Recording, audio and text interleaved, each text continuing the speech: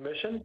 Thank you all very much for attending. I am going to call roll, and as I call your name, if you will give an audible yay or nay. Commissioner Blackshear? Here. Yay. Commissioner Gobble? Here. Commissioner Johnson? And Commissioner Moore? Present. Commissioner Murphy? present. Commissioner Sims? Present. Commissioner Tibbs? Here. All right, we have a full house. Thank you so very much. Councilor Kwan, can you walk us through the procedures here, please?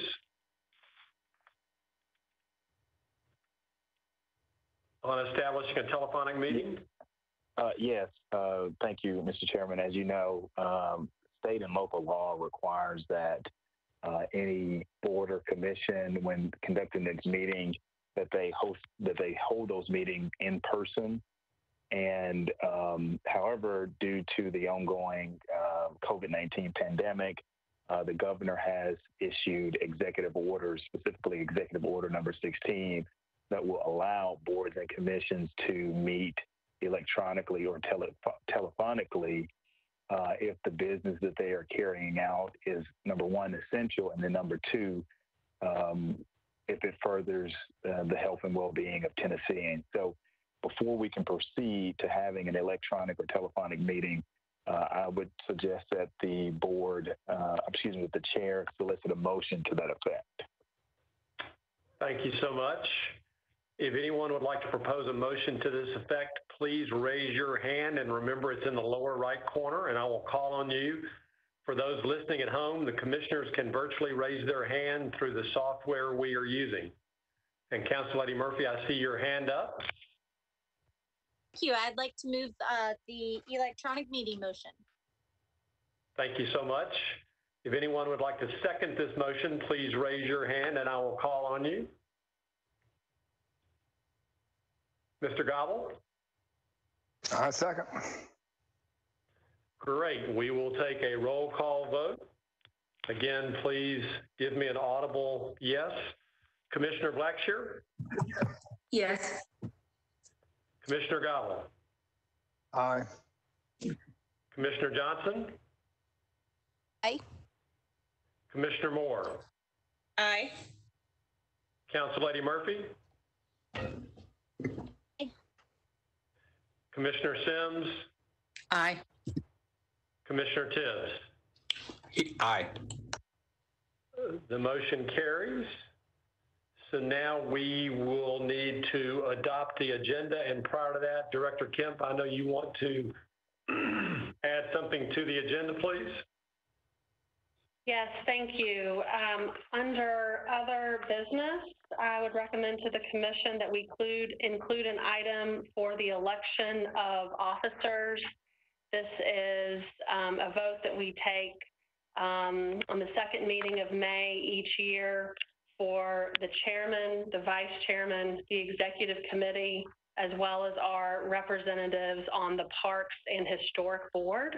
So I can walk you through that once we get to that portion of the agenda, but I would just recommend at this point amending the agenda under other business to include the election of officers.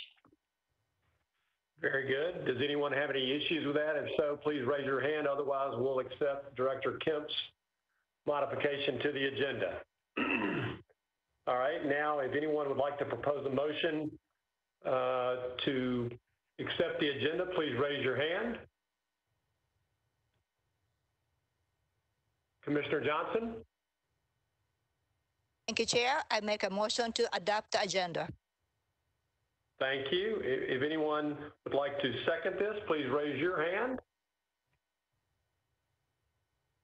Commissioner Tibbs? I second.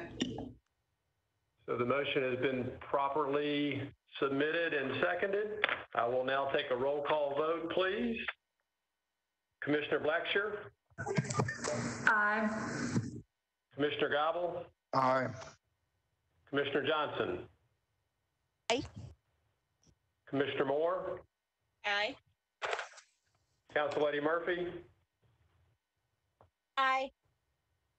Commissioner Sims, Aye. Commissioner Tibbs. Aye. The motion carries. All right, the May 14th minutes were mailed out to everyone and sent electronically. Hopefully everyone has read those. I will need a motion to approve the minutes, and if you'll raise your hand, please. Councilwoman Murphy?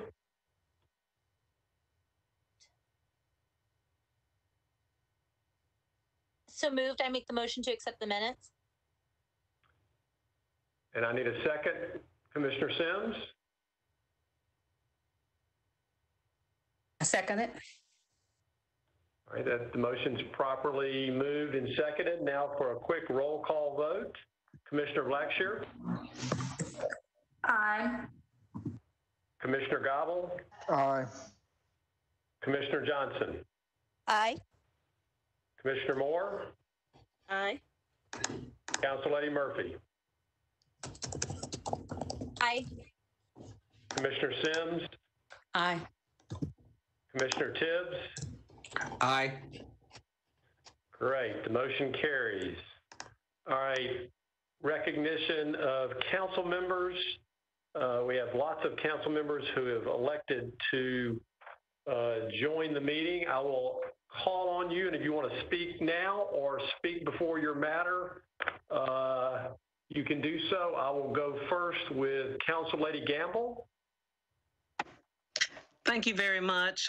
Thank you all commissioners for your service. I just want to speak very briefly on item 2005P 23008, the Bell Arbor revision and final PUD overlay. It is on consent today, and I just want to go on record as saying that this project has it's a huge project and has a lot of stages. And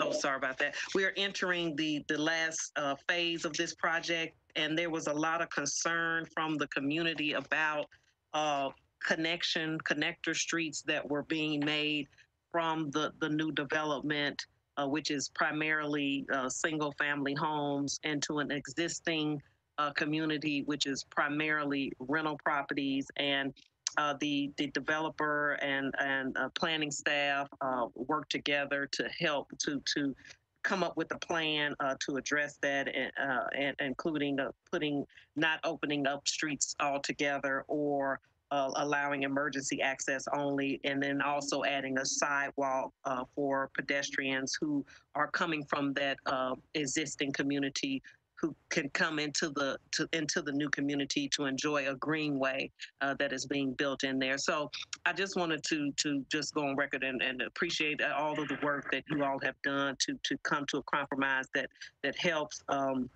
maintain the integrity of the new development while also still allowing the existing community to connect in a meaningful way. So I appreciate that, and thank you. Thank you, Councilwoman. Councilwoman Roberts.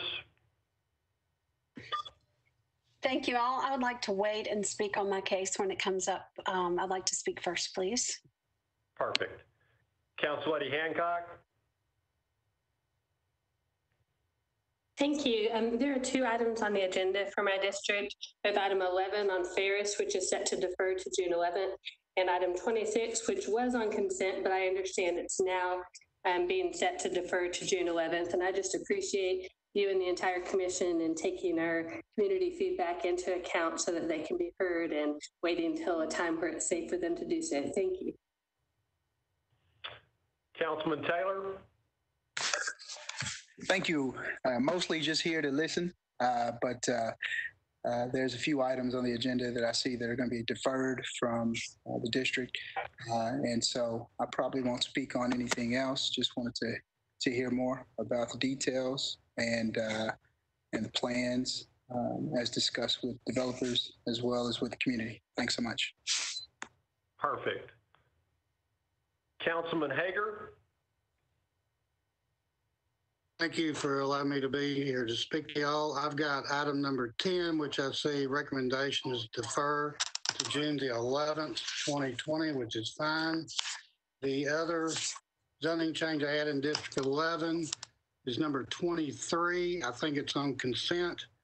My only concern, and this was something that came out of the meeting the other day, is it's going to RM2, which still at this time does not disallow short-term rentals.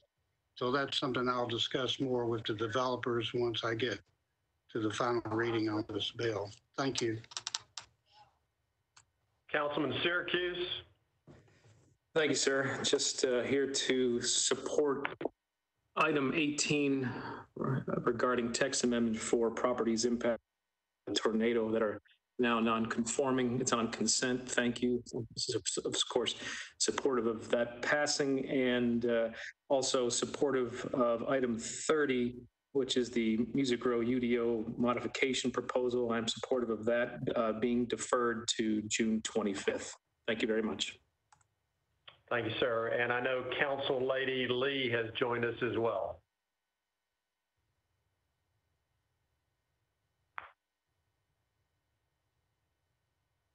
Chairman, it looks like Council Lady Lee has disconnected. Okay. All right, do we have any other council people who may have joined the call that I may have missed?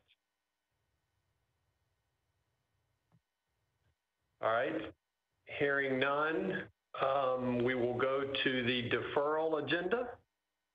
Lisa?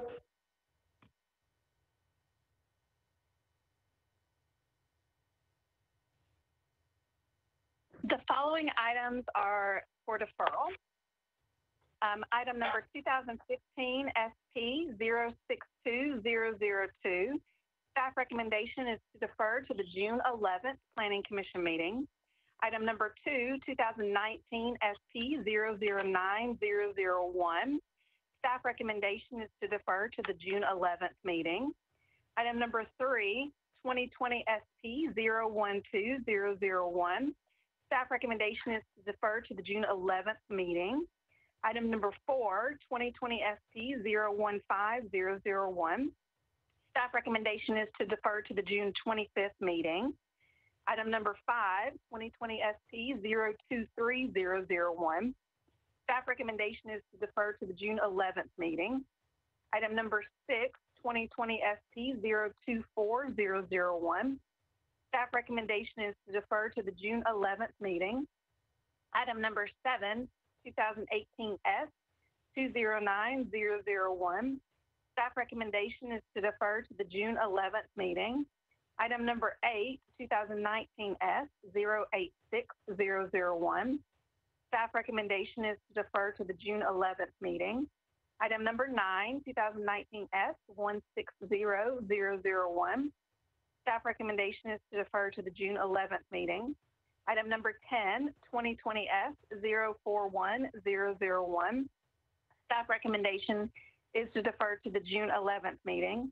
Item number 2020 S 054001. Staff recommendation is to defer to the June 11th meeting.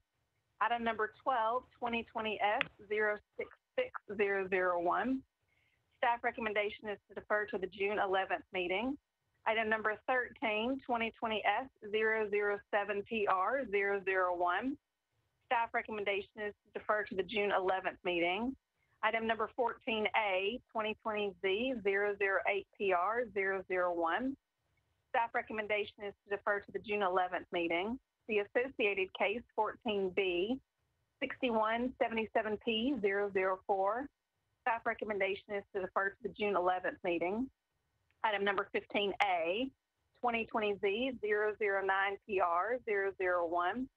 Staff recommendation is to defer to the June 11th meeting. The associated case 15B 88P029001. Staff recommendation is to defer to the June 11th meeting. Item number 16 2020 Z 028PR001. Staff recommendation is to defer to the June 11th meeting. Item number 17 2020 Z 071PR001. Staff recommendation is to defer to the June 11th meeting. Item number 26 308 84P001. Staff recommendation is to defer to the June 11th meeting. Item 29, 2020 ST 019, I'm sorry, 29A, 2020 ST 019001. Staff recommendation is to defer to the June 25th meeting.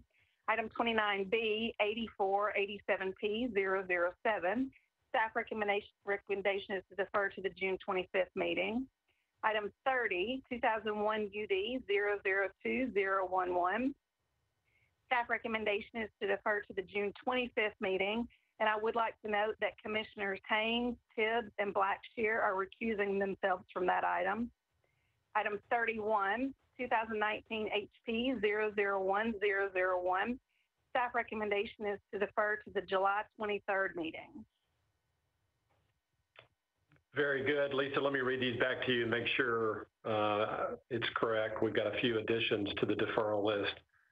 Items 1, 2, 3, 4, 5, 6, 7, 8, 9, 10, 11, 12, 13, 14A, 14B, 15A, 15B, 16, 17, 26, 29A, 29B, 30, and 31. That's correct. Great. I will need a motion for the deferral agenda. If someone will raise their hand, please. Councilwoman Murphy. I move approval of the deferral motions. Commissioner Tibbs. I second that. Okay, quick roll call vote. Commissioner Blackshear. Aye. Commissioner Gobble. Aye. Commissioner Johnson. Aye. Commissioner Moore. Aye. Councilwoman Murphy. Aye. Commissioner Sims. Aye. Commissioner Tibbs. Aye. The deferral agenda has been passed with the help of a barking dog. That's good news. All right, for the consent agenda, Lisa? Yes, my dog was voting in support. I apologize for that. We have the following items that are for consent. But first, let me read. As information for those listening, if you're not satisfied with a decision made by the Planning Commission today, you may appeal the decision by petitioning for a writ of cert with the Davidson County Chancery or Circuit Court. Your appeal must be filed within 60 days of the date of the entry of the Planning Commission's decision. To ensure that your appeal is filed in a timely manner and that all procedural requirements have been met, please be advised that you should contact independent legal counsel. Items on the consent agenda will be voted on at a single time. No individual public hearing will be held, nor will the Commission debate these items unless a member of the public or the Commission requests that the item be removed from the consent agenda. The following items are on the consent agenda. Item number 18, 2020Z008TX001. It's a request to amend Title 17 of the Metro Code to allow non-conforming structures destroyed during the tornado to be rebuilt, regardless of the percentage of floor area destroyed. Staff recommendation is to approve a substitute. Item number 19, 2005P023008, Bell Arbor revision and final. It's a request to revise a portion of a planned unit development for property located on Brick Church Pike to permit 26 multifamily residential units. Staff recommendation is to approve with conditions. Item number 20, 2020NL002001. It's a 3060 Lebanon Pike. It's a request to apply a neighborhood landmark overlay district for property located on Lebanon Pike to permit an office. Staff recommendation is to approve with conditions and disapprove without all conditions. Item number 21, 2020Z061PR001. It's a request to rezone from RS5 to R6A for property located on East Moreland Street. Staff recommendation is to approve with conditions. Item 22, 2020Z062PR001. It's a request to rezone from CS to MULA for property located on Nolansville Pike. Staff recommendation is to approve. Item number 23, 2020Z067PR001. It's a request to rezone from RS15 to RM2 for property located on Old Lebanon Dirt Road. Staff recommendation is to approve. Item number 24, 2020Z068PR001. It's a request to rezone from RS10 to R10 for property located on Cardinal Avenue. Staff recommendation is to approve. Item number 25, 2020Z070PR001. It's a request to rezone from RS5 to R8A for property located on Torbett Street. Staff recommendation is to approve. Under other business, item 33, approve Ron Lustig as Downtown Code Design Review Committee representative for Mayor John Cooper. And item number 37, to accept the director's report. Very good. So let me read that list back to you real quickly. Number 18, 19, 20, 21, 22, 23, 24, 25, 33, and 37. That's correct. Very good. I will need a motion to accept the consent agenda, please.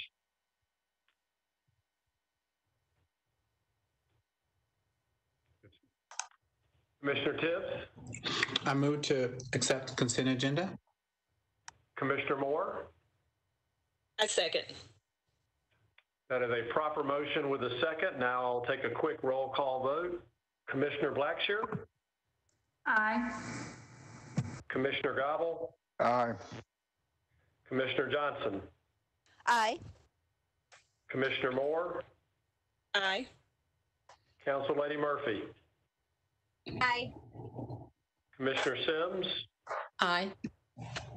Commissioner Tibbs? Aye. Very good. The motion carries, so the consent agenda is accepted. And we will now move to the public hearing items. And if I am correct, Lisa, we will hear items 27, 28, and 32. Is that correct? That is correct. Great. For the listeners at home, we have provided multiple ways to participate in this telephonic meeting. Normally, we will take the applicant first, then the supporters, then the opponents. Because of the different ways for people to participate, we'll be taking supporters and opponents together in this telephonic call. To help us, if you will please state your name, your address, and whether you support or oppose the request. For the first case, as usual, we took email comments through Tuesday at 3 p.m. At the start of the public hearing, Lisa will give a summary of how many email comments were received on that item. In addition, we also took voice recordings through Tuesday at 3 p.m. Those will be played live during this meeting. We want to thank everyone who took the time to call in advance for keeping your comments within your 2-minute time. We do have a call-in number for members of the public who wish to call in and testify. Please wait until the public hearing for your item begins before calling. It is a queue, so we don't want you testifying for the wrong case. For each item, we'll let you know when to call in, and I'll ask Lisa for a count of emailed comments on each item to give you time to call and talk to our operators. All right, we're ready to begin the first item. Note that the presenting staff is also working remotely for this hearing, and Lisa will operate the slides. Staff? Thank you, Commissioner. This is Greg Claxton with the Planning Department. I'll be presenting item 27, BL 2019-9, regarding sidewalk contributions in lieu of construction. Lisa, slide. The proposal is to amend subsection D of section 1720-120 of the Metropolitan Code, which governs the provision of sidewalks with development or redevelopment. Subsection D allows contributions in lieu of construction when required sidewalks are not required to be built. The current code requires that contributions be spent within the same pedestrian benefit zone as the development. This proposal would change the geography where contributions must be spent from pedestrian benefit zones to council districts. Staff's recommendation is to approve a substitute ordinance on a pilot basis with an evaluation. I should also note that according to council office, the proposal inadvertently changes the cap on the contribution. The staff substitute reverts the cap to its current level. Slide. Thank you. As a little bit of background, the pedestrian benefit zones and the contribution in lieu were established in subdivision regulations in 2002 and added to the zoning code in 2004. As I mentioned, this section overall governs the provision of sidewalks with development or redevelopment. Subsections A and C identify when sidewalks are required and when installation of sidewalks is not required. Subsection D allows contributions in lieu of construction when sidewalks are not required to be built under subsection C. Slide. Embedded within the current code is a little bit of a policy framework with three major elements. The first is timing. Contributions should be spent on new sidewalk infrastructure within 10 years of the contribution. Second is that the contribution should support similar investments. They're directed to implement the sidewalk strategic plan, currently walk and bike. And then a little bit more implicitly, based on the reference to the pedestrian benefit zones, there's some geographic framework. As we reviewed the history and prior rationales for establishing the pedestrian benefit zones, we identified two major policies that were used to put together. One is proximity, that contributions support investments close to where the contribution was made. And the second is connectivity, that contributions should not be separated by impassable features such as the river or limited access freeways from the investments they support. Slide. To give you a sense of the kind of geographies that we're looking at, this map shows in the color blocks the 16 pedestrian benefit zones, and then the 35 council districts are outlined in yellow. We've also shown in the thick white line where the limited access freeways are. And you can see that that's a major feature in laying out where the pedestrian benefit zones go. Slide. Public Works provided planning staff with an overview of FY19 contributions in lieu. They amounted to $3.6 million in FY19. For context, in recent years, Metro typically allocates about $30 million per year in GO bonds through the capital spending plan. So the contributions in lieu extend Metro sidewalk spending by about 10%. I want to explain a little bit about how Public Works how Public Works manages the contributions, because it has a large impact in why we're making the recommendation that we are. They collect contributions throughout the year and then allocate them to ongoing sidewalk projects within the pedestrian benefit zone that the contributions came from at the end of the fiscal year. That means that there's no point at which Public Works looks at these contributions and makes an independent judgment about where they should be dedicated. They only look at what projects they have going on. That works as a little bit of a random factor, depending on when one project ends and another starts, what happens to be going on at the end of the fiscal year. It's very rare for these in lieu contributions to fully fund a sidewalk project. Based on kind of how the contribution fund is managed, we feel that 1 year is fairly limited data availability because of that kind of random element of what projects happen to be going on at the end of the fiscal year. Slide. Therefore, a summary of our recommendation is to support the proposal to change where contributions are in lieu are directed from pedestrian benefit zones to council districts, but to do so on a pilot basis. As part of that, we recommend evaluating the contributions by council district after June of 2022. Our default recommendation without further council action would be to revert to pedestrian benefit zones in September 2022. Slide.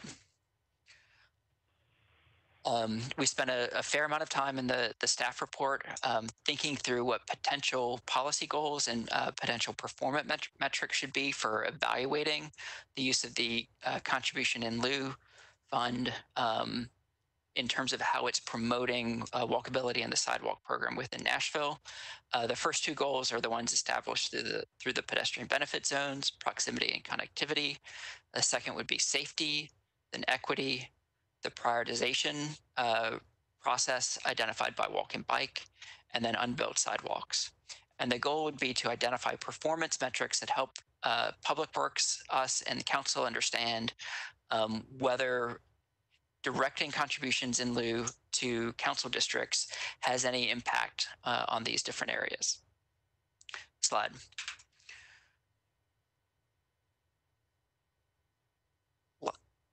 Last, I want to note that it's important to think about the sidewalk program holistically. The contribution in lieu program is one small portion of that that functions within that broader program.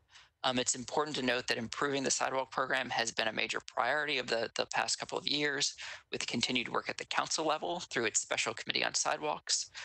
Sidewalks and walkability continue to be a key theme in the mayor's transportation listening sessions, and that's continued to have a focus by Public Works and the planning department on having a data-driven strategic priorities drive the sidewalk program.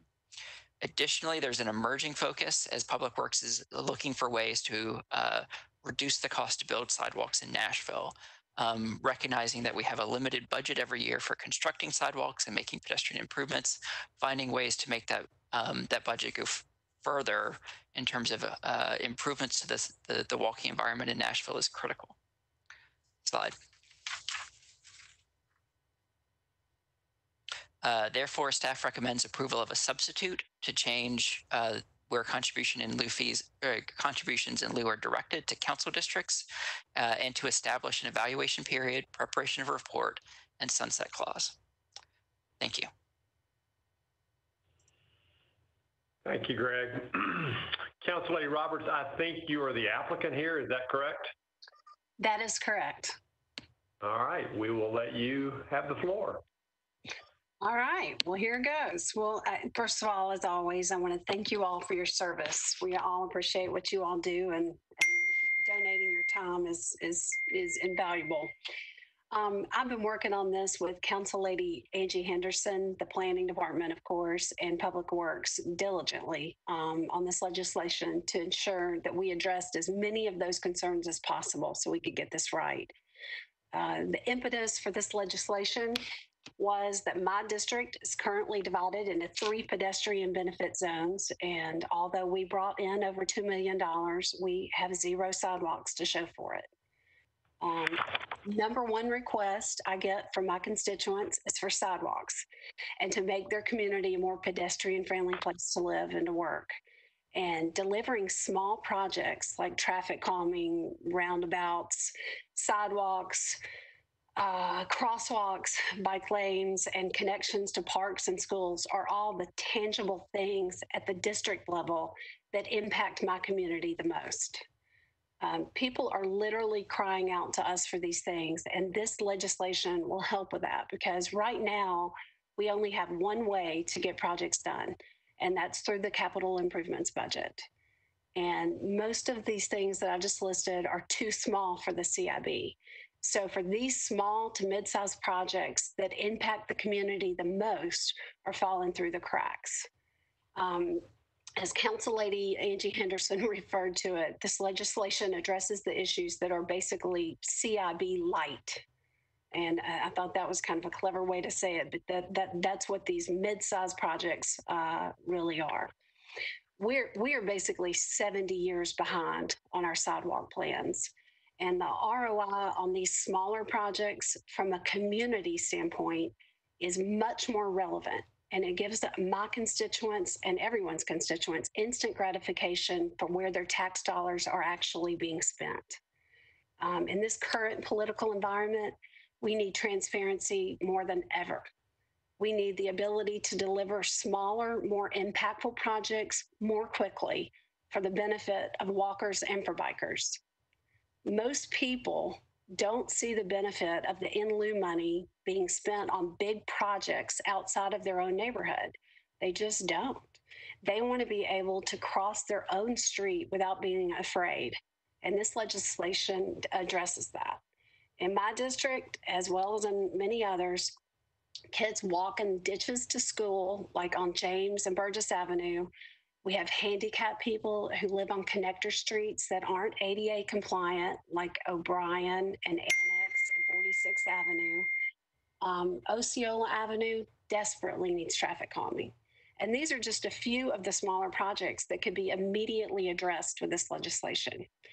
I plan to work with Council Lady Henderson, who we all know is the godfather of all things sidewalk. And in her role as the chair of Public Works Committee, I plan to work with her, the council, the planning department, and Public Works to give the public a transparent process for the selection of which projects will be done. And today I'm asking for your support. Thank you so very much. Let me remind everyone, if you would mute your phones if you are not speaking, that would certainly help the telephonic meeting to go much more smoothly. Lisa, did we receive any voice messages on this item? We did not receive any voicemails on this item. Okay. Then we are now ready to take calls from the members of the public who wish to call in. Your screens should show the call-in number. As a reminder, please only call in on this current case. When you begin your testimony, please state your name, address, and whether you support or oppose the item. As a quick reminder, we're not able to display a timer visually, but Sean will be keeping track of the time. She will give you a 30-second warning when your 2 minutes is nearly up. She will also let you know when your time is up so that we can disconnect and move on to the next caller. Prior to that, Lisa, did we receive any emails on this item? We did receive 2 emails on this item, both in support and one from Councilmember Henderson. Very good. And I want to thank all those who took the time to email in their input. Sean, do we have any callers for this item? Chairman, we do have the phones are ringing. It's going to take us just a moment to get the first folks queued up, but bear with us just a second here. Very good. Hello? Hello? Chairman, while we're waiting to queue the folks into the meeting, I might note that you do have several council members who are also participants. And you might, at the close of the call-in opportunity, see if any of them or anyone of the other participants would want to speak on this item. For example, I see that Council Lady Benedict has joined us. We will put the first caller in, and then I might recommend seeing if any council members as participants would like to speak as well. Very good. So we will now take the first caller. Sean, if you'll put them in. Caller, please go ahead. Yes, you have the caller. All right. Hi, everyone. Wanted to start by saying thank you. My name is J.S. Bolton. I'm the president of the nation's Neighborhood Association. And I'm speaking in favor of this. Am I in the meeting now? You are in the meeting. Yes, ma'am. Please go ahead.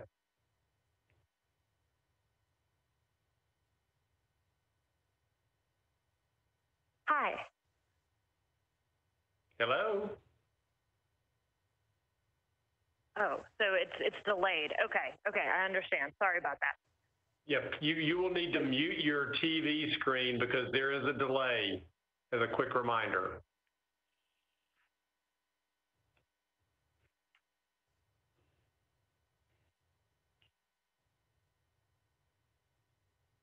Caller, please go ahead.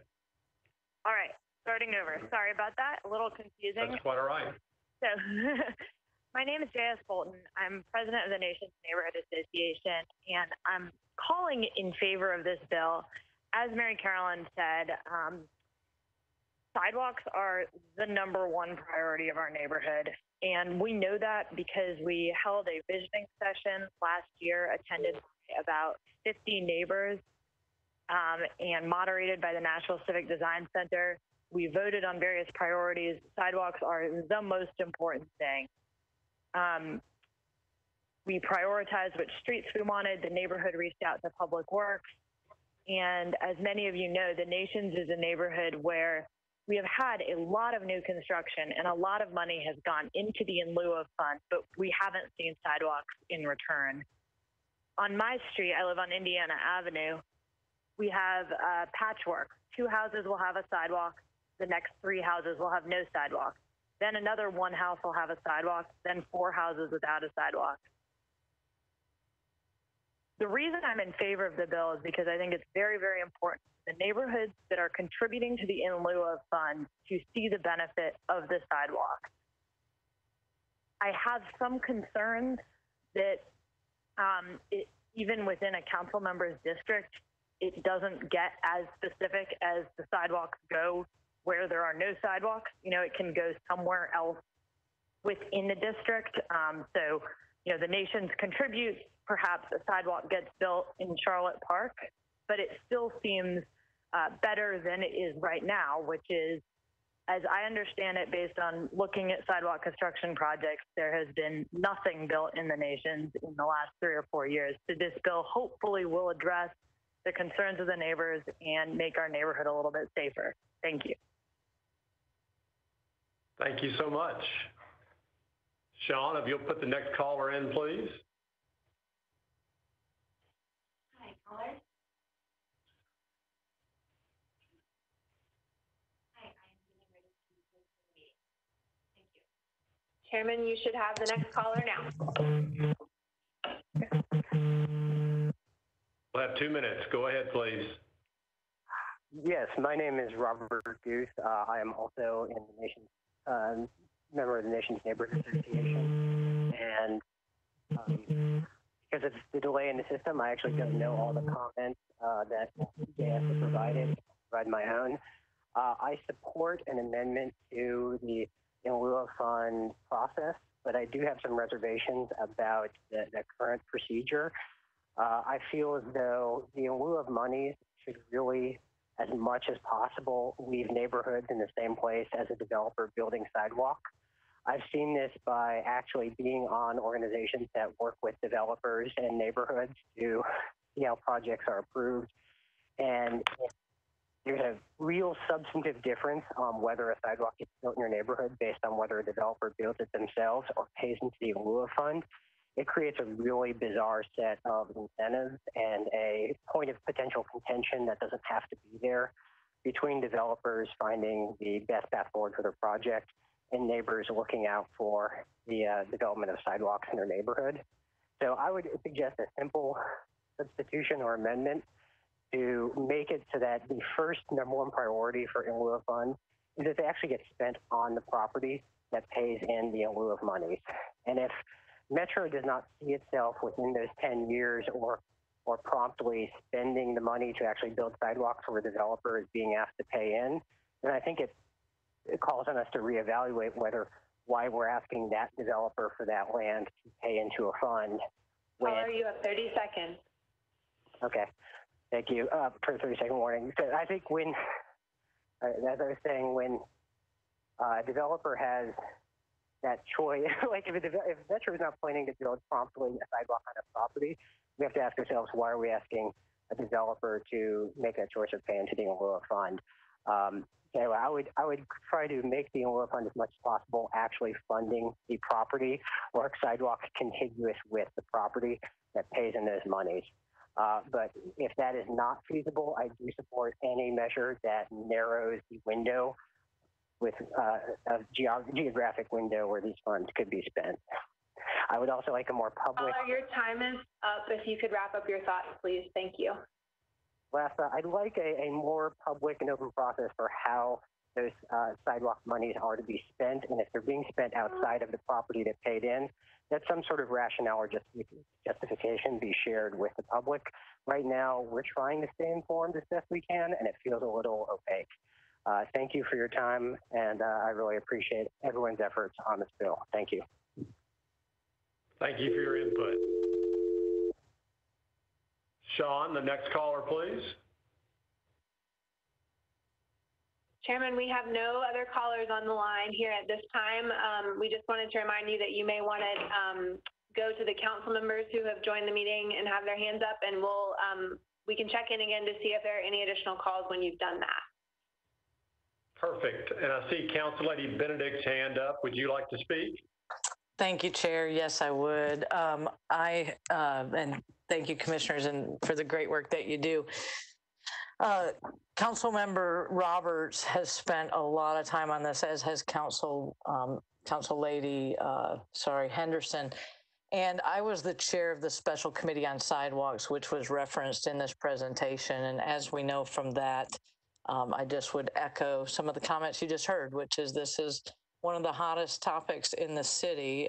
Maybe the budget is a bit hotter right now, but as it relates to constituent services, sidewalks really impacts the way of life for Nashvillians. And so it's important that as we continue to grow in density, as you know, that we put these in as many places as possible. And where we can't, or where we have allowed someone to pay the in lieu of fee, I completely support what Councilmember Roberts and Henderson have put forward here. So this aligns with some of the findings from that Special Committee on Sidewalks, and I would ask that you also support it as amended. Thank you. Thank you. Any other council people wishing to speak, please raise your hand.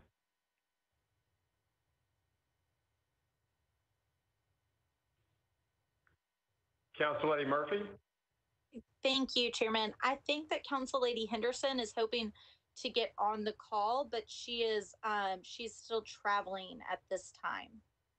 So I don't know on procedurally if we start discussion, if we can come back to her to reopen the public hearing for her to speak or not. But I think if we don't see her on the line, I think a little bit ago she was about 20 minutes out from being able to get on the phone. Well, and we also have an email from her if she can't join the call.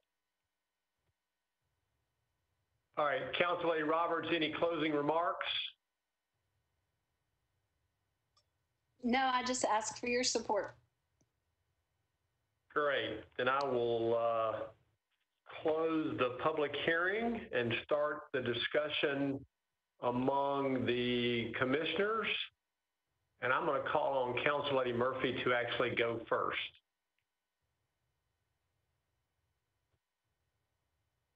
Well, how did I know that was coming? So I have a lot of thoughts on this one.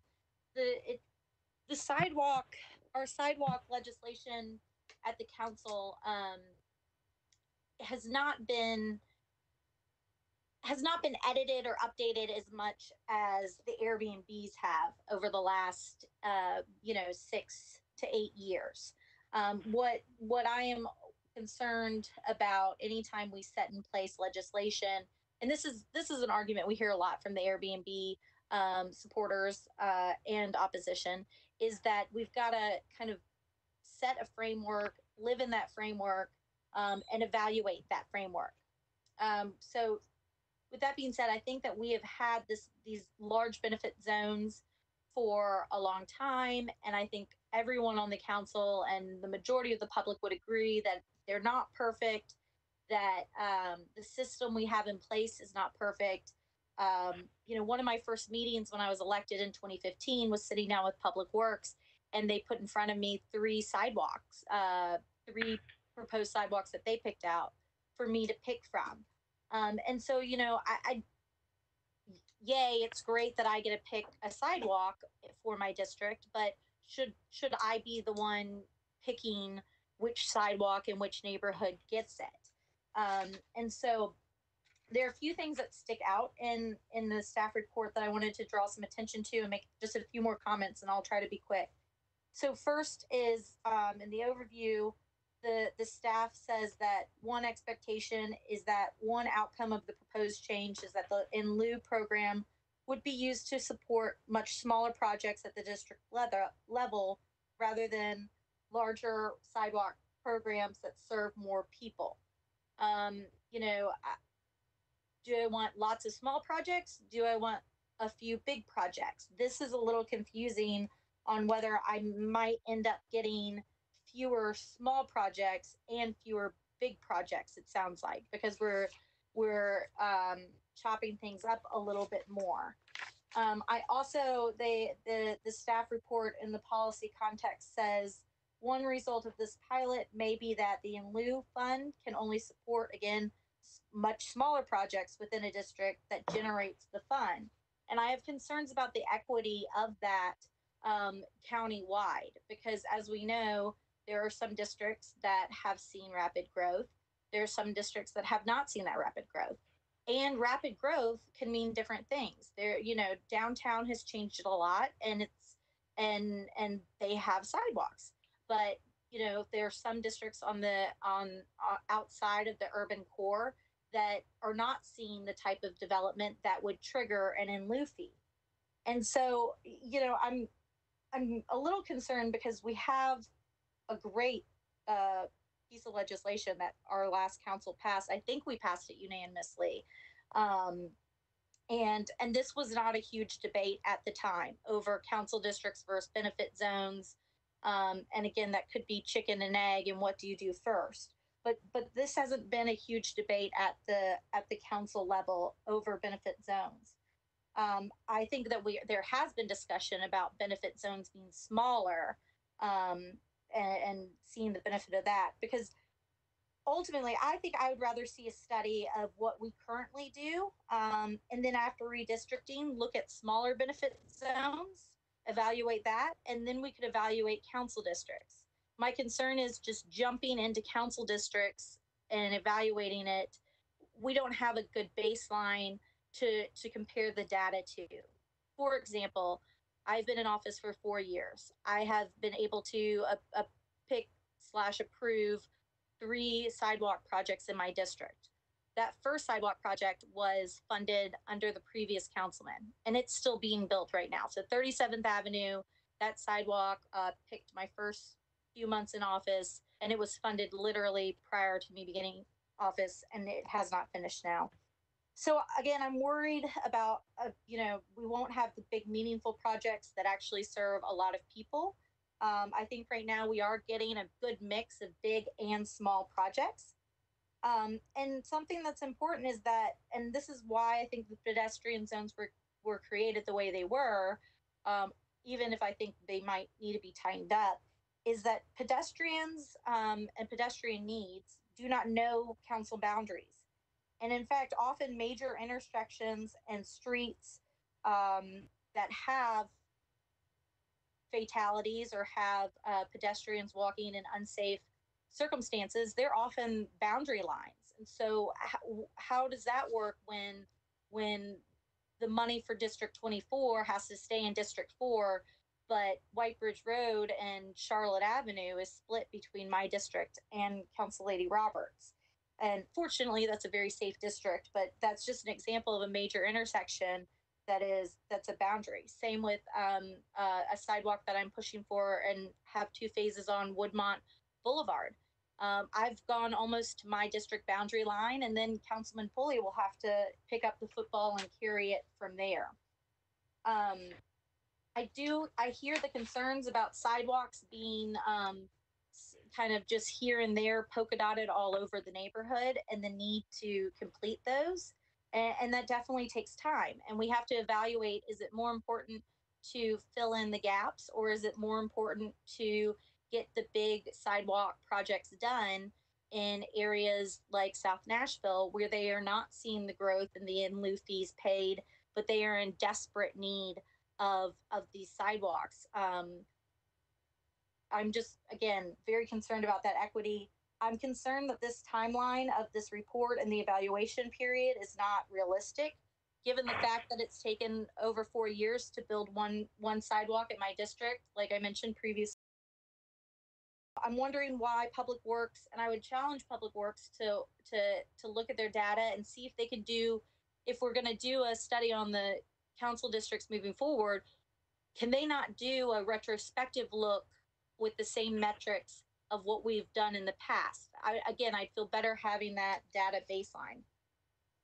So kind of wrapping up my thoughts here, because I've been jumping around, concerns about the socioeconomic needs of the council districts and different parts of the county and different quadrants of the county. I really feel that we must work together and share the wealth to get safety improvements where they're needed the most first.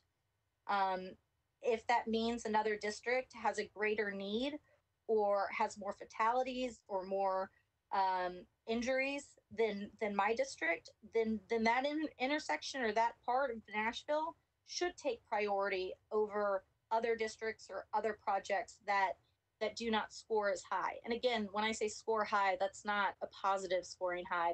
They're scoring high because they're dangerous intersections and dangerous roads. I'm just worried that this is going to continue to grow the disparity amongst neighborhoods, and it will lead to kind of the haves and have-nots when it comes to safety. We hear a lot of, well, because it's budget time, we hear a lot about schools, which schools underperform, which schools overperform, what neighborhood do you want to try to buy into so your child can go to the best school?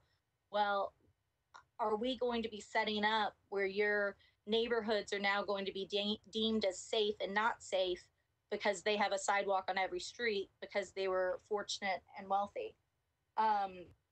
So ultimately, I'd like to see an evaluation or the matrix that is that we're going to be doing this report on, done on what we have now, or if they could go back and look at the data, that would be great. But I'm just concerned without having that.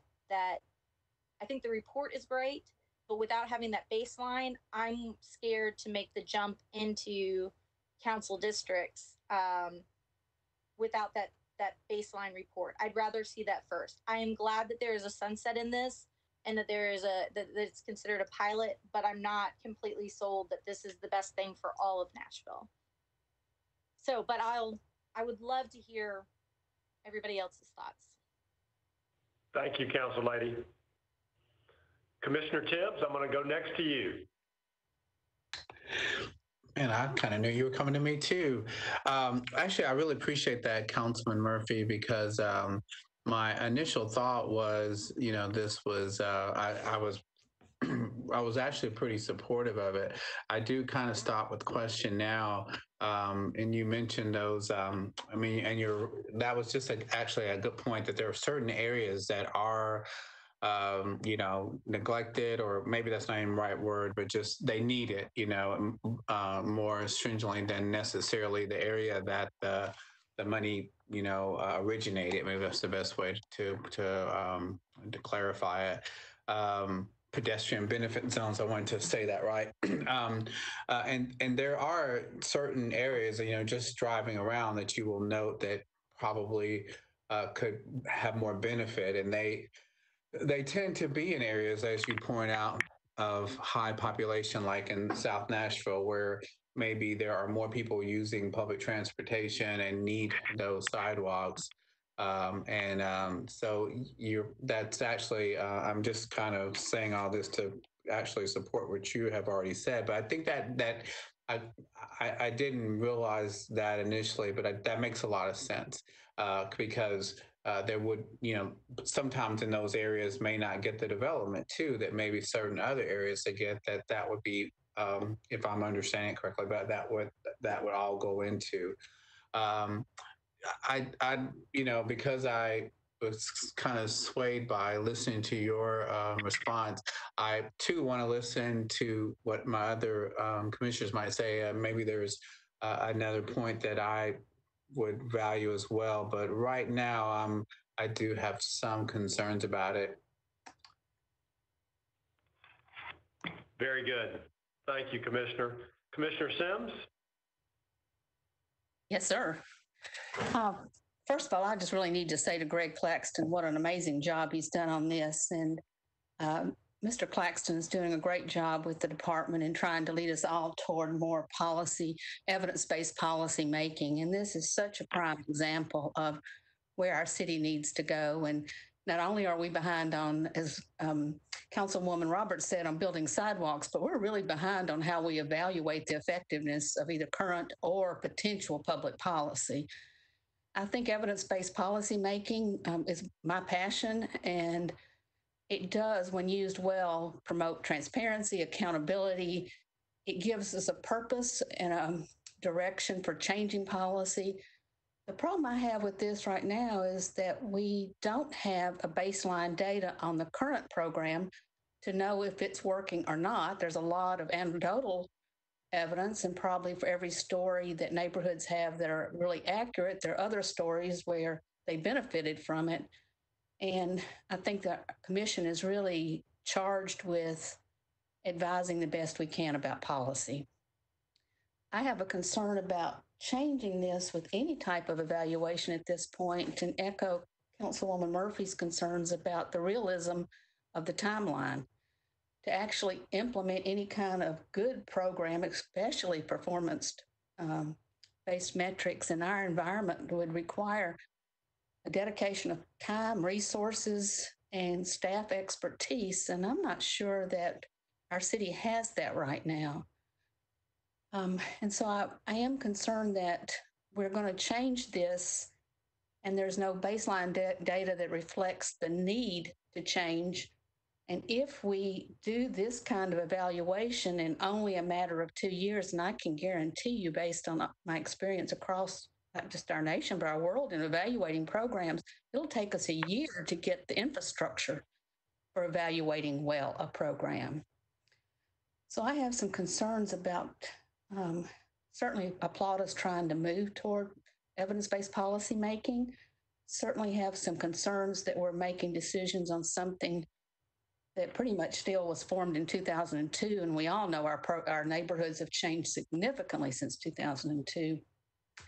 So I think it is time for us to revisit this, but I think in some ways this is important as many of the policies that's taken us a very long time to get right, and we probably ought to spend some more time really trying to get this right. Thank you. Commissioner Moore? Thank you. Like Commissioner Tibbs, initially when reading over the staff report and looking at this case, I was pretty much in support of it, but during the public hearing and just kind of listening to some of the comments and the presentation, I too was really concerned about equity here, as if, you know, this passes as is, it could be very piecemeal based on those areas that are being highly developed, leaving so many behind that are in areas that don't have much development going on, and especially with those living in those areas needing sidewalks the most, sometimes not having vehicles to get around, using public transportation. So I'm in much of agreement of what Council Lady Murphy shared, and feel like we really do need a little more information about how things are going now and what's working and what's not before we pass something like this. Thank you. Commissioner Johnson? Thank you, Chair. I do appreciate previous comments came from all commissioners, and I do appreciate Council Lady Roberts and our staff, Mr. Claxton, and tremendous work came into this legislation. And it's no secret, everybody wants sidewalks, and every single neighborhood wants sidewalks. So the unfortunate thing is we have just limited funding. Last I remember, you know, we do have great plan to, you know, where sidewalk need to be built. So if I remember correctly, last evaluation was it would take us about 20 to 25 years under the current funding level. So in lieu of, you know, any funding source and try to accelerate sidewalks project is, you know, where we need to think about.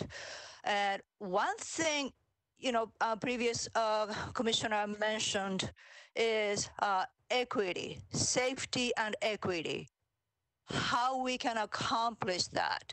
So by putting in the current pedestrian benefit zone, is it benefiting or encouraging more safety and distributing more equity? Or if we go to, council level project that will provide more equity. And I think not having a current matrix and where in lieu of money was spent in the past years and so forth, we would not have any point to evaluate which metrics or which mechanism is the right one. Just go with a current system or just try a council district system.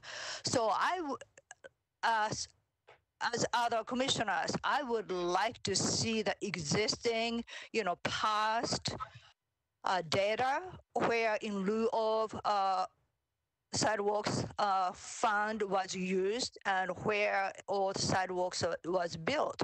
And so if we were to break down into that council district in that sense, does it, distribute more equity? So I think I would like to request those data before we decide this item one way or the other. Thank you so much. Commissioner Gobble? Well, I kind of agree with the other commissioners. First of all, I think the staff's logic and excellent work on their part to put this together. And I was certainly moving down this path. I was concerned about district borders and those kind of things. But Council Lady Murphy's comments were certainly on point. And it would probably be a good idea that we asked. I don't know how long it would take to accumulate this data, but it would probably be appropriate if we deferred this to that point, and I would support that kind of effort, assuming that's the data that we can achieve. I mean, we can get the data. That's my comments.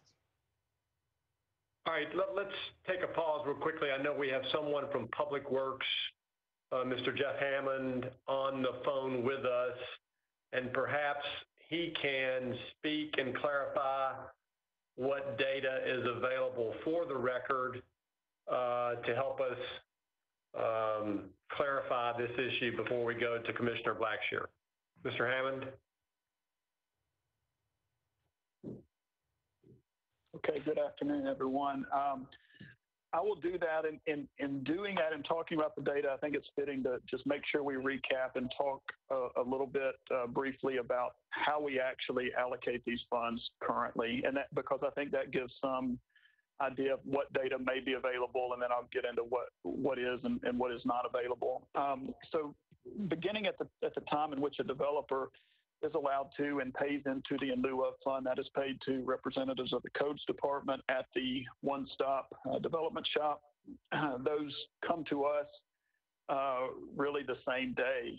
When that money is paid in, we have a record of that, and we then attribute that and make a deposit for those funds into an appropriate one of 16 pedestrian benefit zone business units that we track in our finance office at Public Works. We don't really look at that for at least for about a year, sometimes less, but we only really pull that information out after we made all those deposits over the course of the year. And at the end of the fiscal year, we tally that up and we look at how much in lieu of money has gone to into each pedestrian benefit zone. Of course, we have it by address, so we know exactly what property paid into it, and then of course where what district that property is in. So we know both how much districts have contributed to the fund and how much pedestrian benefit zones.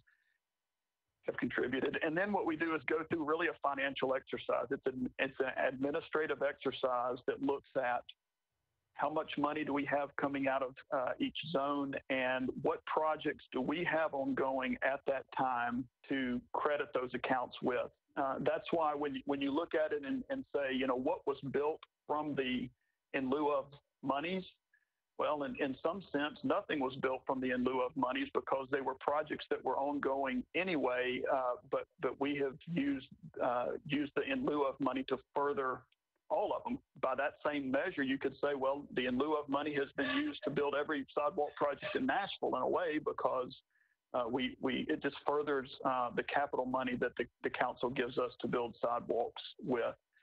One thing we don't do is we don't take that and say, well, let's take this in lieu of money and go build a curb ramp or a crosswalk or a pedestrian signal, any of which would be very fitting and fine projects to do. But we don't do that currently, and I think that's where some of the request has come from, that why don't we take a look at that. So the information that we do have available, as Mr. Claxton indicated during the presentation, is 1 year long, and the only full year that we have this in lieu of account information on is fiscal year 19, soon to be fiscal year 20, because our fiscal year is about a month away from being ended. So we will soon have 2 years. We currently have 1 year worth of full data. The reason we don't have more and can't go back into years past and do the same type of analysis, as I understand it, has to do with some of the conversion activities that Metro went through last year, converting from an accounting system called EPS to R12. I can't get into the details of that because I don't know them. That's about as much as I know. But we lost a lot of the functionality to be able to slice and dice those accounts in order to take a detailed look at years past, unfortunately. So when we talk about the data that we have available, I can give you the projects that the in lieu of money went to in fiscal year 19, but it's simply a list of projects, and it's a relatively short one because, again, it was only projects that happened to be under construction at that time. And even if we were able to go back in time and do that for years past, you would get the same type of relatively small list of projects. Thank you so much. Commissioner Blackshear, we will close with you. I thought that was really helpful from Public Works. That actually answered a lot of my questions. And because I, needed that type of clarification from Public Works, and to kind of piggyback on one of the comments that one of the callers made, to the extent that any pilot program is developed, whether it's this one or one that's implemented, perhaps substitute ordinance, I think it would be well advised of us to encourage transparency in the whole process, especially obviously we're talking about where the funds are going to be used. That's where all the controversy is, to allow it to be more transparent. I don't have any great ideas on how to do that, but more transparency involved in engaging the public, especially obviously at particular district levels, about where that money is being used. And maybe that's something that the staff and Public Works has already thought about, in particular with this program, but it is something that would be helpful as we do an evaluation process, whether it be through this ordinance or another one. Thank you. We will now need a motion. So wait, someone will raise. Mr. Chairman, forgive me. This is Lucy. Director. I wanted, just because I get a sense from a couple of the commissioners who are interested in a deferral, I wanted to speak to a couple of aspects. One is substantive and one is procedural there. First of all, I realize that text amendments are more complex usually than your average zoning case. And so there are a lot more policy factors and the like that I know the commission would want to chew on. I think that whatever motions you make, it would be very helpful to give the staff sort of some specific guidance for us to use as we think through some of these issues. And you put a lot of helpful information on the record, but we want to make sure that our future work is productive. On the sort of procedural side, there are two things that I think we need to consider. One is that whatever we do, it is most helpful for Public Works to have a clean accounting for a full fiscal year. And so I don't want a scenario where we defer it for a couple of weeks or a month, because based on the council schedule, I think that would possibly put us into a weird spot with Public Works. And so I think that's something we may need to get some clarification on from Mr. Hammond, as if we need to clarify that. But that's the first, is whatever system we leave in place, it needs to be for the full fiscal year. The second is, and I would ask Lisa to assist me here, there are council rules that relate to how council treats the Planning Commission recommendations in terms of timing. And so I would like to ask Lisa to speak to that, given the trajectory we're on here. And that may lead us to some advice about just going ahead and taking a vote as opposed to deferring, so that the council member sort of has a decision and Public Works has a decision. Do you mind if I go ahead and ask Lisa to clarify where we are in terms of the process? Please go ahead. Hi, Lucy. So there is a council rule that essentially says that when a bill is introduced at council, that it needs to be referred to the Planning Commission. The timing then essentially says that the public hearing can't be held on that bill until there's a recommendation from the Planning Commission or 30 days have passed. We're in the timing position with this bill where the public hearing is scheduled for June 9th. 30 days has passed since introduction, because it was introduced, in I think October.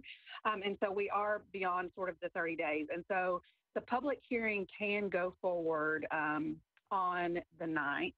The third reading would be the very next week. So essentially, if the Planning Commission hasn't taken action by that point, for the purposes of council and vote requirements, it is considered an approval. Thank you, Lisa. All right, any other further comments or questions from the commission before we ask for a motion? Councilwoman Murphy? Thank you, Chair. Surely we are not the only city that struggles with sidewalk issues, sidewalk drama. I say drama over the fact of, like, it's stressful. Like, our constituents want sidewalks, and I want to give them sidewalks. I guess I don't know if this question is to planning or to Public Works or both. A lot of times, like, and I wish Council Lady Henderson was able to get on, but she's texted me saying that her call keeps getting dropped, because I think she's just in a bad zone. You know, when I write legislation, I usually look at, like, what other cities do. Now, we don't always want to reinvent the wheel of what we have, right? We have a system in place. It's you know, slowly going along and things. But I would love to know a comparison of what other cities do. And I don't know if that has been put together, and I've just missed that because we have a lot going on all the time. But also, I think that, yeah, I guess I would just like to hear if there is any sort of report already put together comparing our program with other similar cities' programs.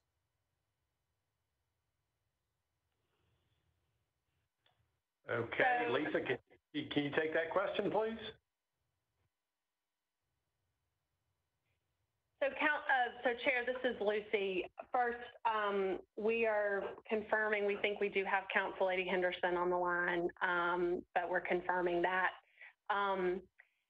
We did a fair amount of peer research during the initial drafting of the sidewalk ordinance several years ago.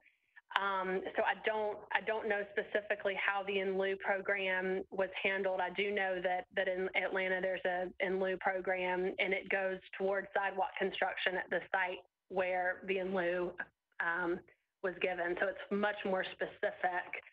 I think that one of the big challenges in Nashville, as everyone knows, is that we developed many residential areas without building sidewalks, or in some instances, setting aside the land to do that. And so now we're going back and retrofitting, which is an enormous challenge. I don't know of another similarly sized city that's trying to accomplish that piece on the scale that we are.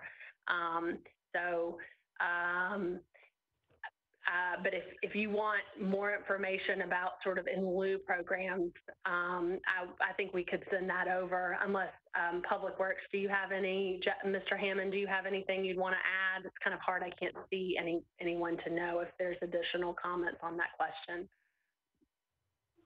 Not specific to in lieu of payments and how those payments are allocated over the geography, but we do have,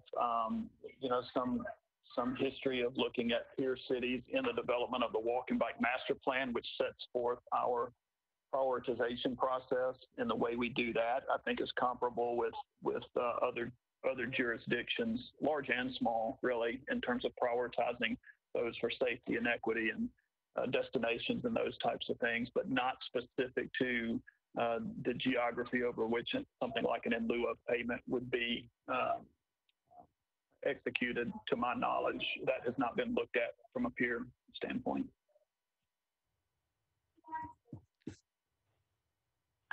Mr. Chair, I think Council Lady Henderson is on the call, and given that she was the original sponsor of the pedestrian zone sort of legislation, it might be helpful to get her perspective on the question about peer cities, for example, if you would entertain that. Sure. The council lady has joined the call. We would love to hear from her. Thank you, Chair. Can you hear me? We can. Okay, wonderful. I apologize. I'm up in the mountains and was having a little difficulty making the connection. So I appreciate your patience. With apologies, having not been able to hear your previous discussion, if I share anything that's redundant to what staff has already shared, please just kind of put me on the right track. Ms. Kemp, I think you were right on target. I mean, we're kind of retrofitting. We're working backwards.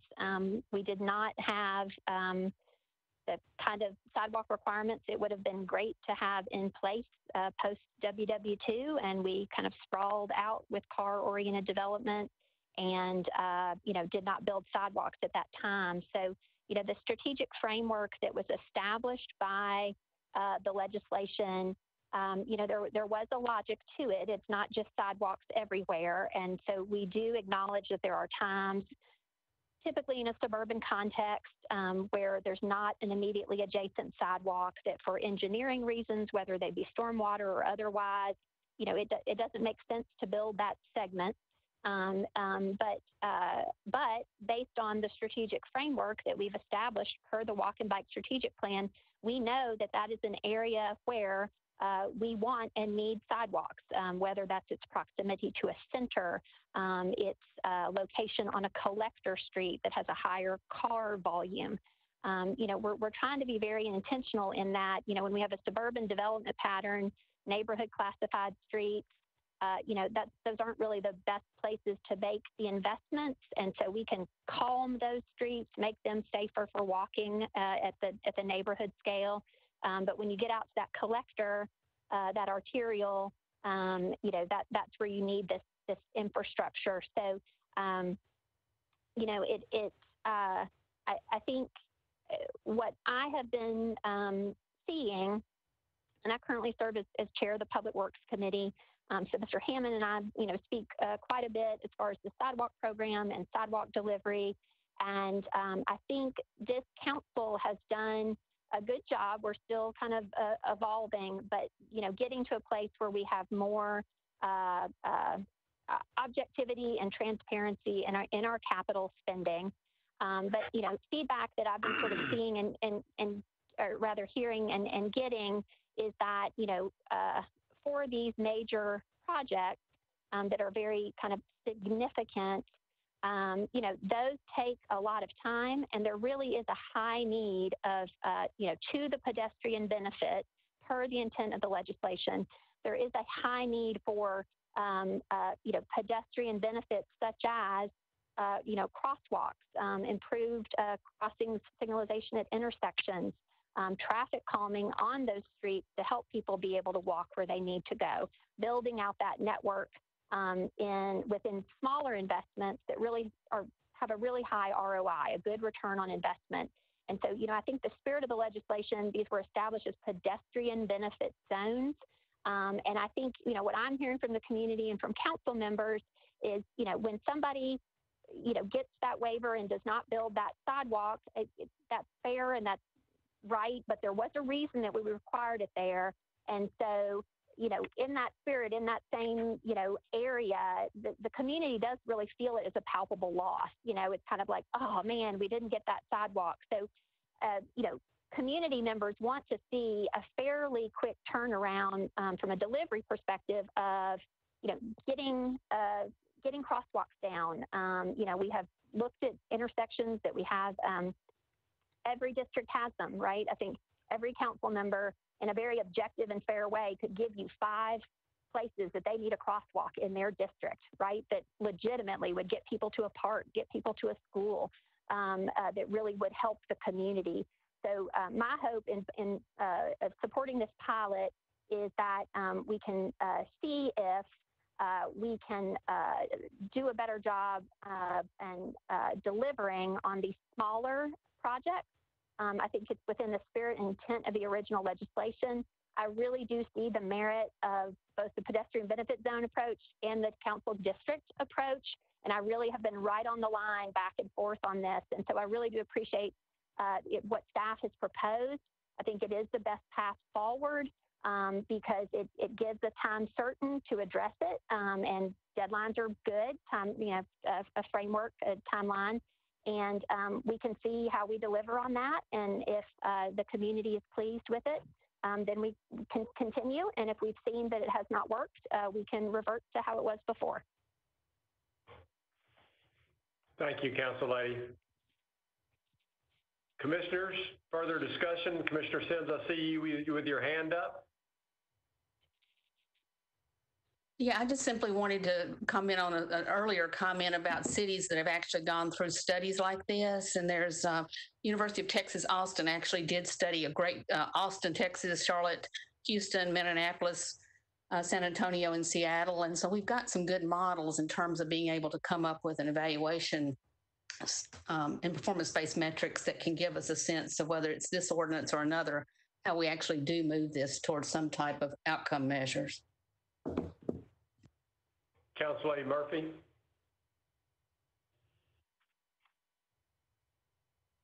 Thank you. I know that Public Works is committed to do the best that they can, and that we have done, the Public Works Department and the Mayor's Office has brought on over the last couple of years, and administrations and this administration have brought on people who can really dig in deep to this data. I just, again, I got to voice a little bit of concern that the lag and delay time of when in lieu payments are done and and how long it takes to design projects. How many projects do we have shovel ready? How many projects that should be a priority are shovel ready? And that sort of thing. I'm just, again, I'm concerned that the report, that a year is not, it would be accurate. I mean, like if I paid my in lieu fee tomorrow, my in lieu fee, I don't think, or even if we track it, would be, put into a sidewalk within a year. So my concern is that where I think that Council Lady Roberts, Council Lady Henderson, the staff of Public Works and Planning have definitely like done a lot of work on this, and I've thought through a lot of scenarios. I'm just not completely sure that this is the best path forward. And so, again, I guess if I could just hear a little bit more of how quickly, if I pay my in lieu fee, how long does it take for it to be turned into concrete being poured, if we know that? Commissioner Johnson. Thank you, Chair. I do have a follow-up question. I don't know, either Public Works, Jeff Hammond, or maybe Council Lady Henderson or Council Lady Roberts. Council Lady Henderson raised a really interesting point because by changing council district approach, so she said we'll have a shovel-ready, more shovel-ready in each district. But my concern is if we do kind of break up in lieu in each council district, depending on where the in lieu fee came from, wouldn't it have two concerns? One, do we create inevitably inequity, try to promote equity, but because of disproportionately in lieu fee comes from, therefore kind of create inequity? And two, how quickly the shovel-ready project will be like a really shovel-ready. I understand 2019 it was 3.6 million, but among 3.6 million, how was it distributed? And if it was distributed, certain pedestrian zone, and with it, did it promote more connectivity? And if we break down to council district, do we face like a more breakdown and not promoting connectivity? So those are my two concerns and question right now. So if anybody can answer that, that would be greatly helpful. Mr. Hammond, can you take a stab at that?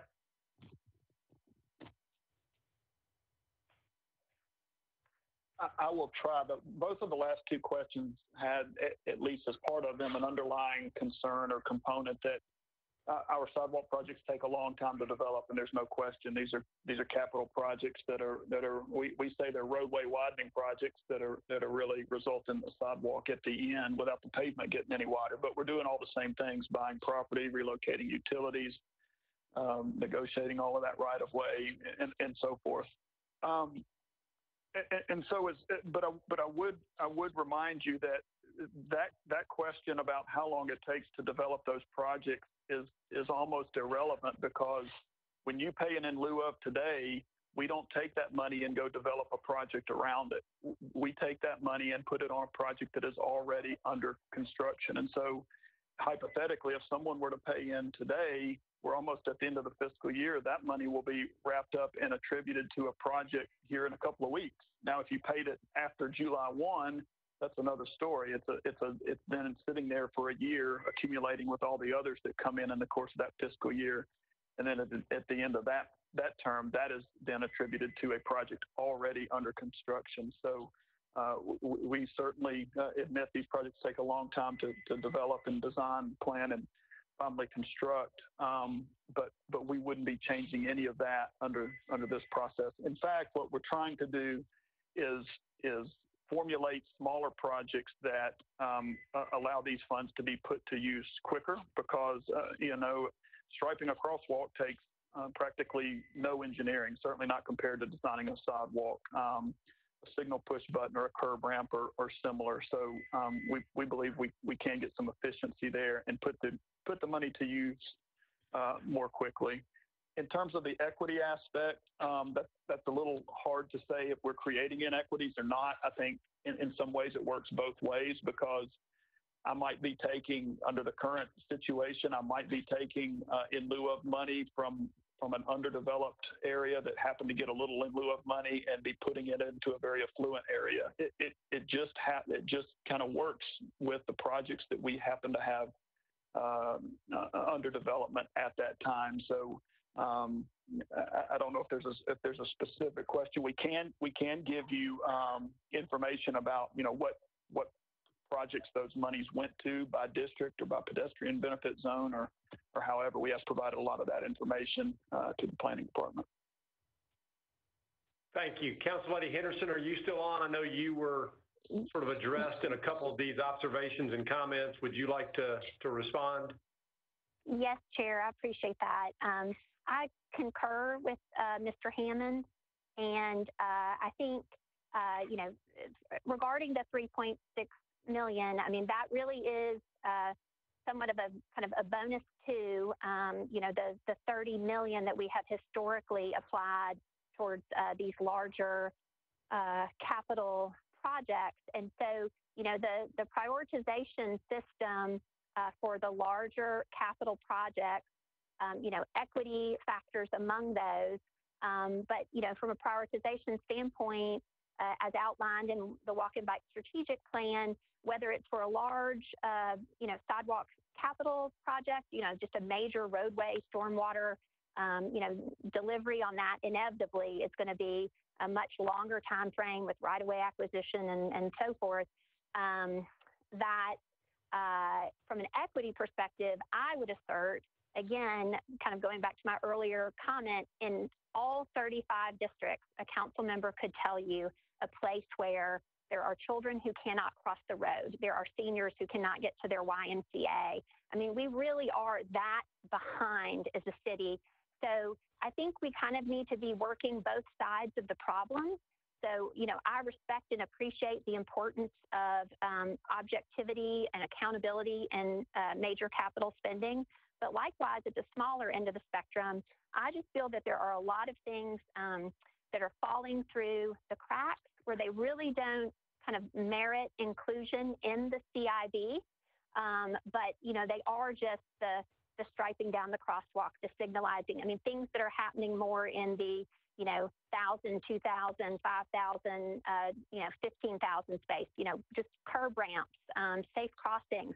Those are essential for, as a pedestrian benefit to connectivity and all the goals of Nashville Next, this council, this planning commission. And so I would say it's, you're not really kind of taking from one to its detriment. You're just working kind of both ends of the problem. And I think all that just helps build the network. So I would say it is fundamentally equitable to be able to deliver smaller scale projects. And I mean, I hesitate to even call them projects. I mean, these are things that are quick delivery.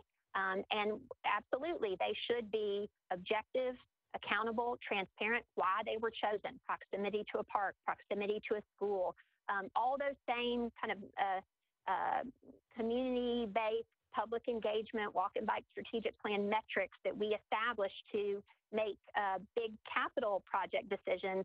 That can be utilized just the same for these smaller decisions. So, it's not just, 5 little pet project crosswalks in every district. No, those small projects will have to have, the same merit. They will have to meet the need from a safety perspective, from an equity perspective, from an access perspective.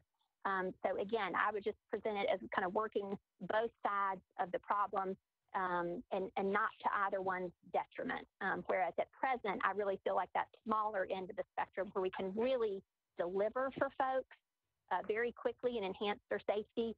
We're not getting that done. I really do feel it's a need. Thank you so much. All right, we now need a motion.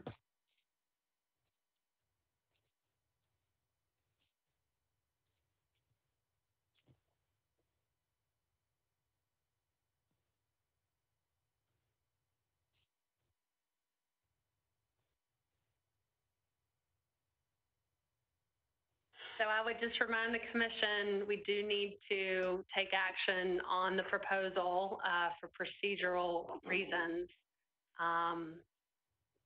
at this point.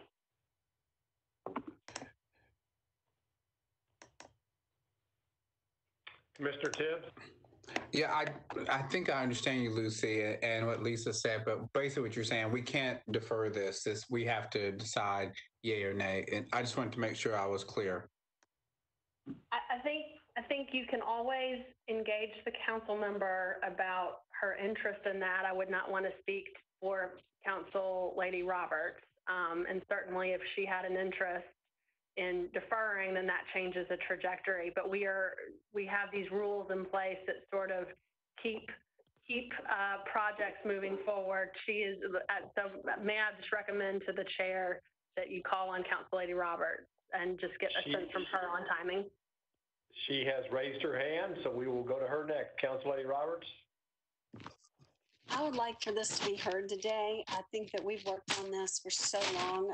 Council Lady Henderson has probably 5 years going, talking about this, and I think I've worked on it for 1.5 years or 2. I think we really need to go ahead and move it forward, if at all possible, today.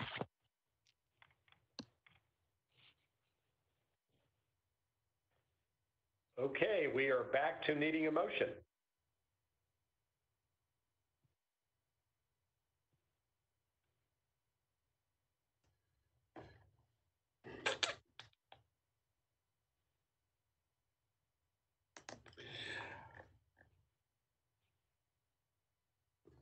Commissioner Tibbs?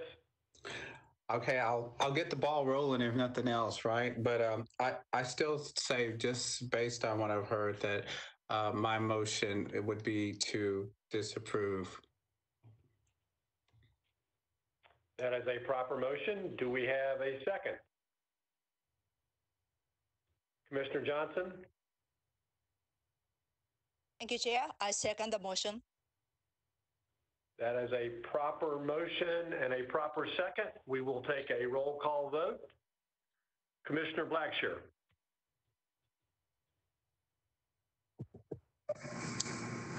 Aye. Commissioner Gobble? Aye. Commissioner Johnson? Let me be clear. So motion is disapproved. So it's kind of negative. Okay, so Correct. If I say aye, is approving the disapproval. Correct. So, yes, in that case, aye. Commissioner Moore? Aye. Council Lady Murphy?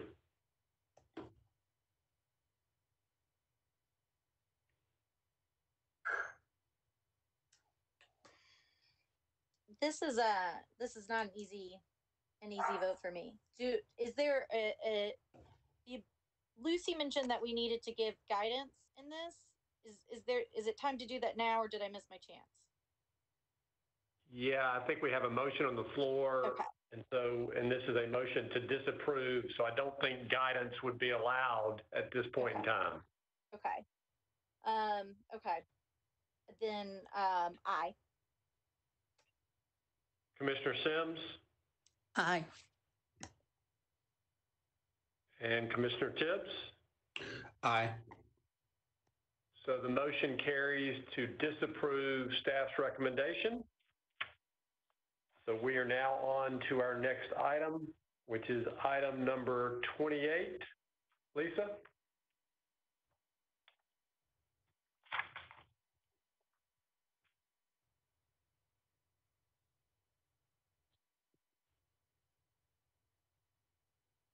All right, Commissioners, this is Sean Shepard with the Planning Department. I'll be presenting the next item, which is item 28, case 2020Z009CX.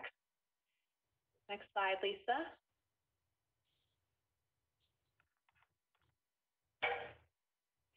So the item before you this afternoon is a proposal to amend the same section we were just talking about, but a different subsection. So section 1720.120 of the zoning code related to street trees. Specifically, the proposal would establish that when public sidewalks are required to be installed in association with multifamily or non-residential development located within a center identified in Nashville next, that street trees should be installed within the required planting strip or grass strip or green zone, depending on your preferred term. I will probably stick with planting strip for this presentation. And staff is recommending approval of a substitute ordinance. Next slide. So before we dive into the specifics of this proposal, I wanted to give you a little background on how we've gotten to this point. Since adoption of Nashville Next, and particularly over the last couple of years, the council, the commission, Metro staff, and members of the public have worked on a number of zoning code amendments focused on some of the broader goals in Nashville Next, surrounding improving walkability and accessibility, enhancing the public realm, achieving good urban design and meaningful open spaces. And one of the key areas of those updates was the updates to our sidewalk standards. So you've just heard a lot about those standards, but Section 1720-120 establishes requirements for sidewalk construction. They're triggered when certain thresholds are met based on the type and scale of the development or redevelopment project, and also the location of the site, such as whether it's along a corridor or in or near a center in Nashville Next. In some cases, they must actually be constructed and installed. In others, a contribution in lieu is an option. But subsection 1720-120C includes the standards for installation of public sidewalks and a reference to the technical specifications that determine the design of those sidewalks. Next slide. So the other sort of significant piece of legislation in this realm was an update to our landscaping and tree standards. Those are housed in Chapter 1724 of the Zoning Code. And if you'll recall, there was an update adopted in September of last year after a significant amount of stakeholder engagement that increased the tree density requirement for certain kinds of projects and sites, and refine the procedures for tree retention and replacement and other landscaping, sort of all with the goal of increasing Metro Nashville's tree canopy, which is an overarching goal of Nashville Next. And I'll also point out while we're here that that amendment permitted developers and property owners to receive tree density credit for street trees that meet certain standards. And also that during that discussion, several times we sort of discussed the fact that this was a first step towards some of our landscaping and tree goals in the city, but it wasn't by any means the last step, that there would be more work to come. So next slide. So after completion of that update, sort of all of the stakeholders began to look at what the next step should be. And Councilmember Henderson has continued to engage with stakeholders and conduct outreach. And one thing that sort of floated up as a natural extension of the work we've done so far was street trees. They basically link together our legislative efforts on sidewalks and improving the pedestrian realm with some of our tree canopy and landscaping goals. And they provide a whole wealth of benefits for the public and for property owners, some of which are listed here: shade, stormwater management, just making it a nice place to walk, improving the built environment and everybody's quality of life. The next slide. So as we began to think about sort of priorities for street tree installation, the focus shifted to Nashville Next centers. And you're looking at the growth and preservation map from Nashville Next. The centers are all of those areas that are shaded in sort of orange or tan, depending on your screen. So as you can see, they're all over the county. The downtown area for sure, but we've got centers in a variety of contexts. And they are intended to accommodate growth, improve our public spaces, support transit, provide walkable access to goods and services. And so being located in or near a Nashville Next center is one of the triggers for sidewalk construction. The sidewalks that are triggered in those centers would have some width of planting strip or green zone as one of their required components. So the sidewalk itself, the planting strip, curb and gutter. And we have already set up Chapter 1724 so that property owners can receive credit for street trees that they install there, which takes us to the actual proposal. So next slide. After coordination with Councilmember Henderson, with various Metro departments, including codes, urban forestry, public works, water services, stormwater, and others, We came up with this initial approach, which would be an amendment to add a new subsection, 1720-120C2. This would apply to multifamily and non-residential development within Nashville Next centers when sidewalk construction is triggered. It doesn't affect one or two family residential development, and it does not apply within the downtown code, which has its own standards related to street trees. But this new subsection would require that street trees be installed within the required planting strip. The trees would be maintained by the owner of the adjacent property frontage, and the trees would remain eligible for TDU credit as we established in the last tree ordinance update. So that provision is unchanged. And in addition to the internal coordination that led to this proposal, planning staff also conducted some web-based outreach with a web survey to try to gather some public input. We notified many of the participants of the previous tree efforts and previous sidewalk efforts that this survey was available, and then also just put an announcement on our website. We received about 100 responses, and almost all of them were in favor of more street trees being provided in general. The next slide. The bill as filed included a minimum number of trees based on property frontage and a minimum size for those trees. And one of the things that we began to uncover as we worked through some of those survey responses and considered feedback from the other departments was that street tree installation is really context sensitive. And those minimums are really challenging to standardize in a way that works well. Determining the appropriate number of trees is sort of a function of a whole lot of factors, including the location of streetlights and fire hydrants and driveways and utilities, and even street trees on adjacent properties. Determining the right size and species and planting conditions is affected by the width of the planting strip, the soil that's there, even things like the light and the orientation of the site. So given that we have centers all over the county, the character of all of them is a little different and is intended to be a little different. They suit their communities. It is really challenging to come up with a single minimum that serves all of those sites well. The zoning code kind of commonly takes an approach when dealing with pretty technical issues like this of establishing a requirement for the infrastructure, but then referring to appropriate specifications that are maintained by a department that has expertise in that area. So for example, the zoning code indicates when you should install sidewalks, but the width of the sidewalks, the depth of the gravel, the type of the paving material, the slope of the ramps, those details don't live in the zoning code. They live in specifications that Public Works maintains. And so staff started to recognize that it would be appropriate to do something similar for street trees. All of those technical details should likewise probably live elsewhere. And so staff is recommending a substitute that would replace those minimums that aren't really serving any site particularly well with a reference to the Metro Nashville street tree specification. This document is currently under development. That's being led by Metro Water Services. They will maintain it over time, but they're getting input from codes and urban forestry, Public Works, and planning. Under an executive order related to trees, Water Services is given a number of responsibilities related to Metro's tree canopy, including development of these types of standards and specifications.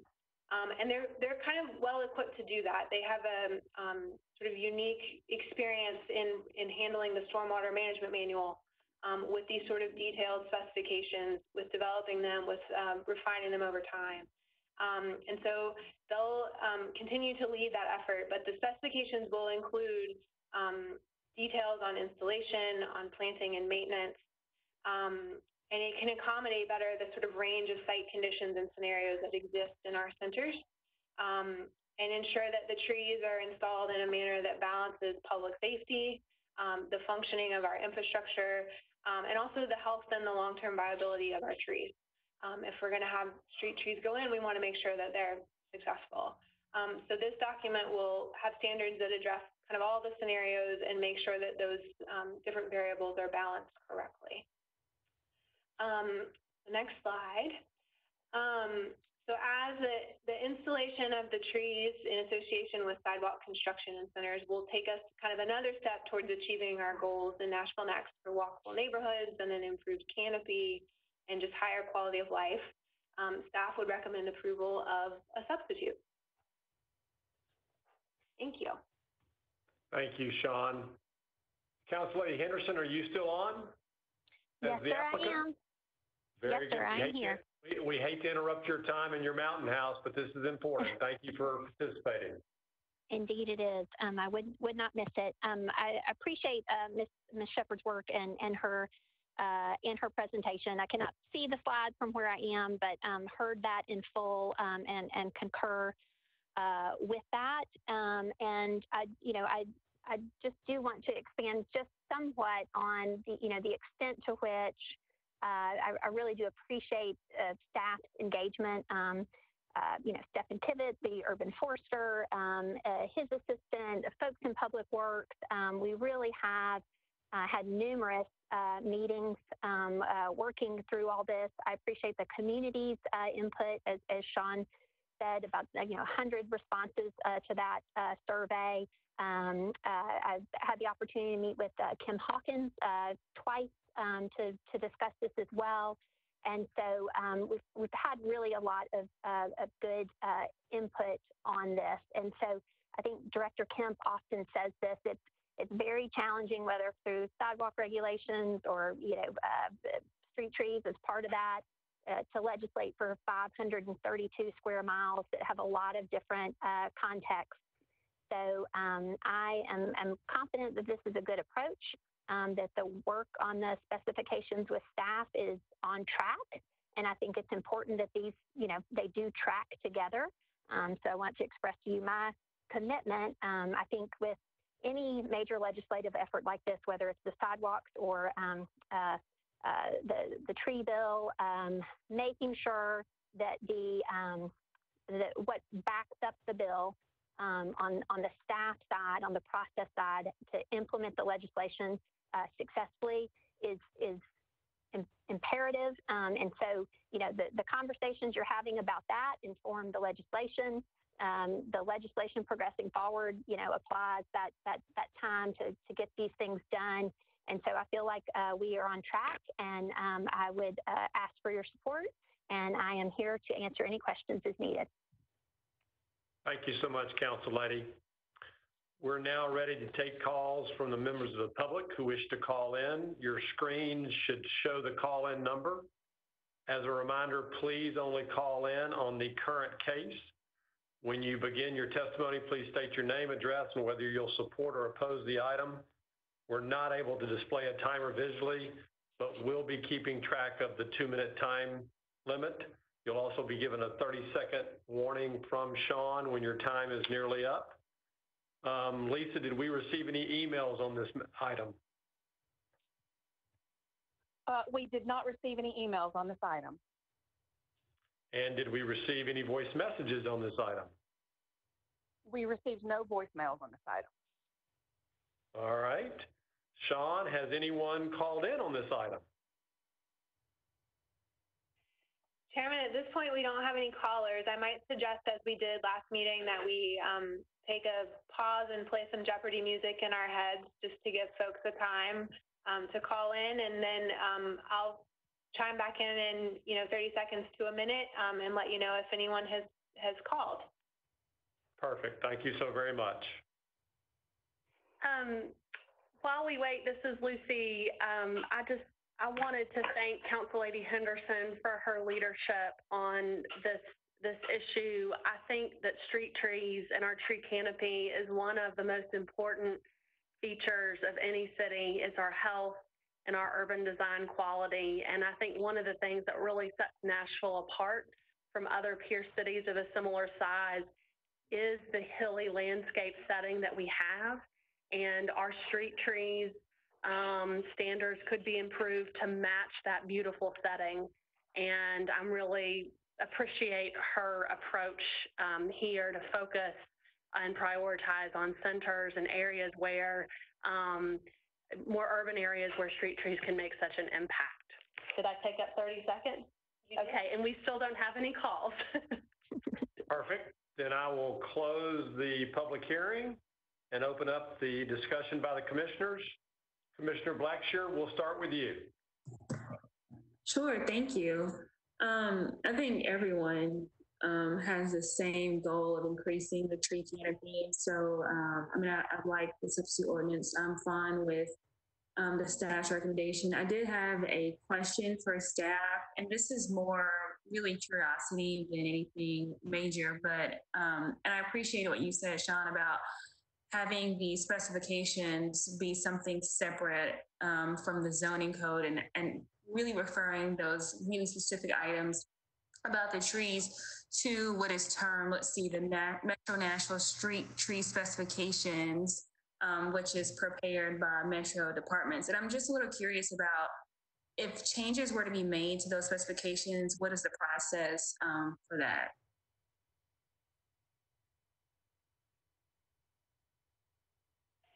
Commissioner, I think I might ask Councilmember Henderson to chime in here as well.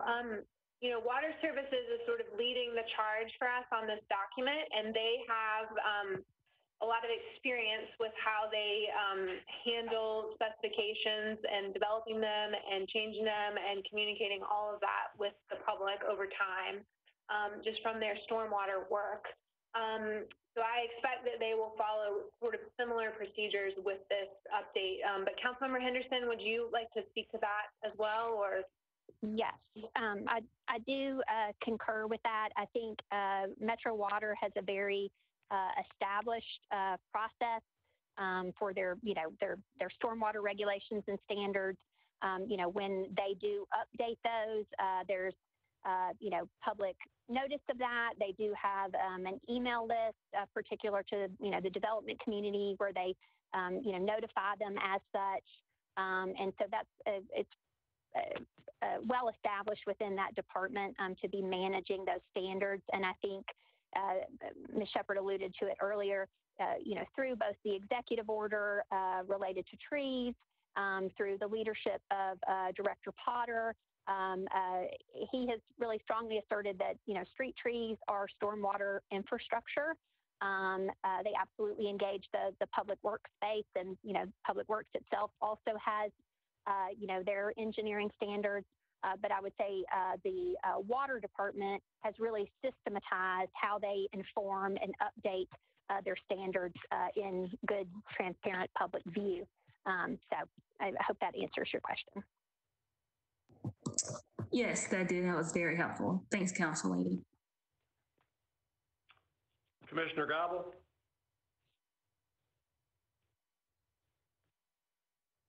Sorry, I couldn't find the mute. Yeah, I think this is a good program. It seems like it's logical, especially if we can count that as part of the development of the trees. It's good to have them along the street. So I want to listen to the other commissioners, but I tend to support it. Commissioner Johnson? Thank you, Chair. I would like to thank Council Lady Henderson for her leadership and hard work, and as well as planning staff's work on this tree ordinance. And I think we are going into the right direction. And I especially appreciate specifying owner of the property who installed shall maintain the tree. Because previously, when we are discussing tree density ordinance at the workshop, who's going to maintain the tree? Once planted, nobody, maintain, and so many tree dies and so forth. And so this ordinance specify who's going to maintain, and so that's a good thing.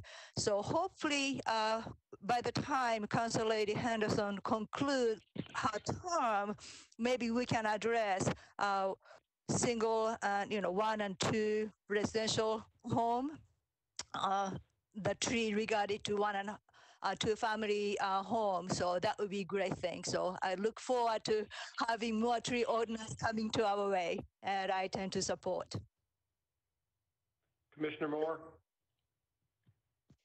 Thank you. I'm certainly in support of this, and I'm really appreciative of Council Lady Henderson and the staff's work that went into this. It's very well thought out. And like Commissioner Johnson, I look forward to seeing more tree legislation coming forward. Council Lady Murphy. Thank you. You know, one thing that sets my district apart from others is how so many old growth trees exist. Because my neighborhoods, especially Richland West End, focus on planting trees every year in the right of way and the median all over. So we have those multi-generational trees. Because if we don't do that, you know, you simply at one point they'll all fall over, right? And so I'm really, I think this legislation is a great next step. I know that last term over the summer, the council passed some tree legislation that achieved some of the kind of some of the other low hanging fruit, if you will, goals, and that this is another step in that direction. And so, because oftentimes trees are what are tossed in last, not fully watered, all of that kind of thing when it comes to planting and development. So I'm excited to see all of this come into effect and be more intentional about what types of trees go where and why. And so I think this is a prime example of where Council Lady Henderson has taken some slower steps and quite possibly is achieving her goal faster than otherwise. And so I am excited for this, and I'm ready to support it here and at council. Thank you. Commissioner Sims. I agree with everyone. I want to thank, particularly Sean, the way you explained this was great, and Councilwoman Henderson, but I also want to thank Berkeley Allen. I know she's cared a lot about trees, and she's a co-sponsor of this bill. And I want to thank you specifically for addressing the minimum. The ambiguity of that was bugging me, and you addressed it, so thank you. Commissioner Tibbs. I also agree with everything.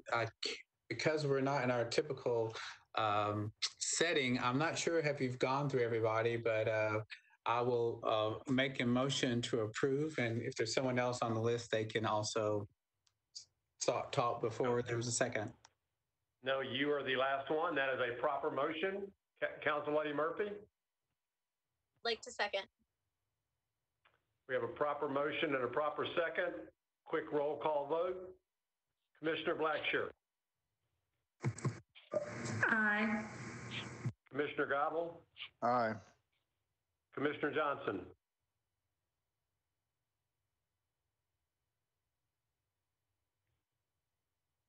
Commissioner Johnson. Aye. Commissioner Moore. Aye. Commissioner Murphy. Aye. Commissioner Sims. Aye. Commissioner Tibbs. Aye. Motion carries. Thank you so much, Council Lady Henderson, for all your efforts on this matter. All right, we are on. Thank you, commissioners. Thank you. I appreciate it. Item 32, Lisa.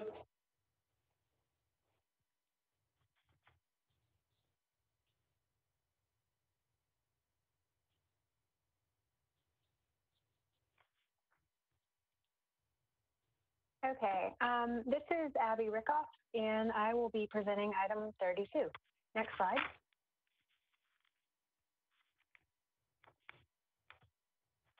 This request is to rezone property from RS5 single family to 1 and 2 family residential alternative R6A, zoning for property located at 720 Lena Street. Next slide. Staff recommendation is to approve. Next slide. The site comprises 0.14 acres and is located on the east side of Lena Street, south of Booker Street, and east of 28th Avenue North. The property contains a residential unit and is served by a rear alley number 938 at the rear of the site. Next slide. The surrounding area south of Booker Street includes mixed 1 and 2 family residential units and vacant property, with non-residential uses concentrated near Clifton Avenue to the south at the intersection of 28th and Clifton. Next slide.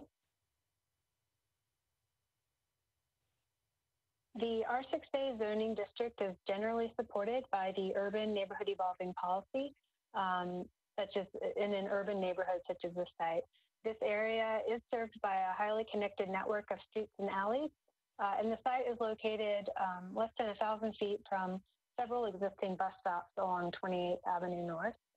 The site is also located less than 500 feet from 28th and Clifton, which are both identified on the major and collector street plan as arterial boulevards and collector avenues, respectively. Next slide. The A district standards will require design and bulk placement standards consistent with an urban development pattern, and therefore staff recommendation is to approve. Thank you so much, Abby. Do we have the applicant on the phone? Yes, we do. Yes, Chairman, they're here. Very good. Applicant, if you'll state your name and you'll be given 10 minutes, please proceed. My name is Ben Jordan. I live at 1011 North Street. Yeah. And we are the applicant for this. And first of all, thank you, commissioners, council members, and planning staff for your service during this very difficult time. Our application was submitted, and we think it was most appropriate for the T4 neighborhood evolving policy. We agree wholeheartedly with planning staff's recommendation for approval, and we're asking for that approval. We believe that it's consistent with the pattern that has been started by the policy and directed by the policy. We also ask that you support it because there's an existing infrastructure that supports this type of zoning. That's pretty much straightforward. We think it crosses all the T's, dots all the I's with this particular policy, and we just ask for your approval. Now reserve any time left in the event there is opposition. Very well. We'll reserve 2 minutes for rebuttal if you do need it. We're now ready to take calls from the members of our public who wish to call in. Your screen should show you the call-in number. As a reminder, please only call in on this particular case. When you begin your testimony, please state your name, address, and whether you'll support or oppose the item. And remember that we do not have a timer displayed, but Sean will be keeping track of time and give you a 30-second warning when your 2 minutes are up. Lisa, did we receive any emails on this item? Yes, we did receive one email in opposition. And did we receive any voice messages on this item? We received no voice messages on this item. Very good. Sean, do we have any callers lined up in the queue? Chairman, we don't have any callers at this point, so we can just take a brief pause and give folks a chance, and I'll chime back in just a few seconds.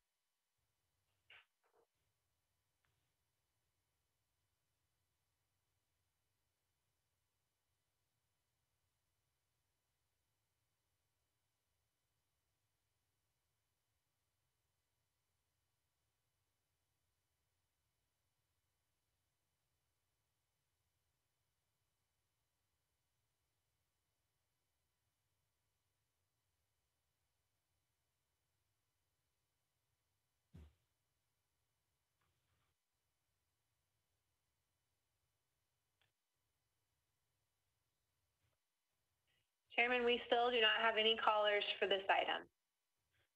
Very good. I will declare the public hearing closed. We'll start the commissioner discussion, and I will start with Commissioner Sims.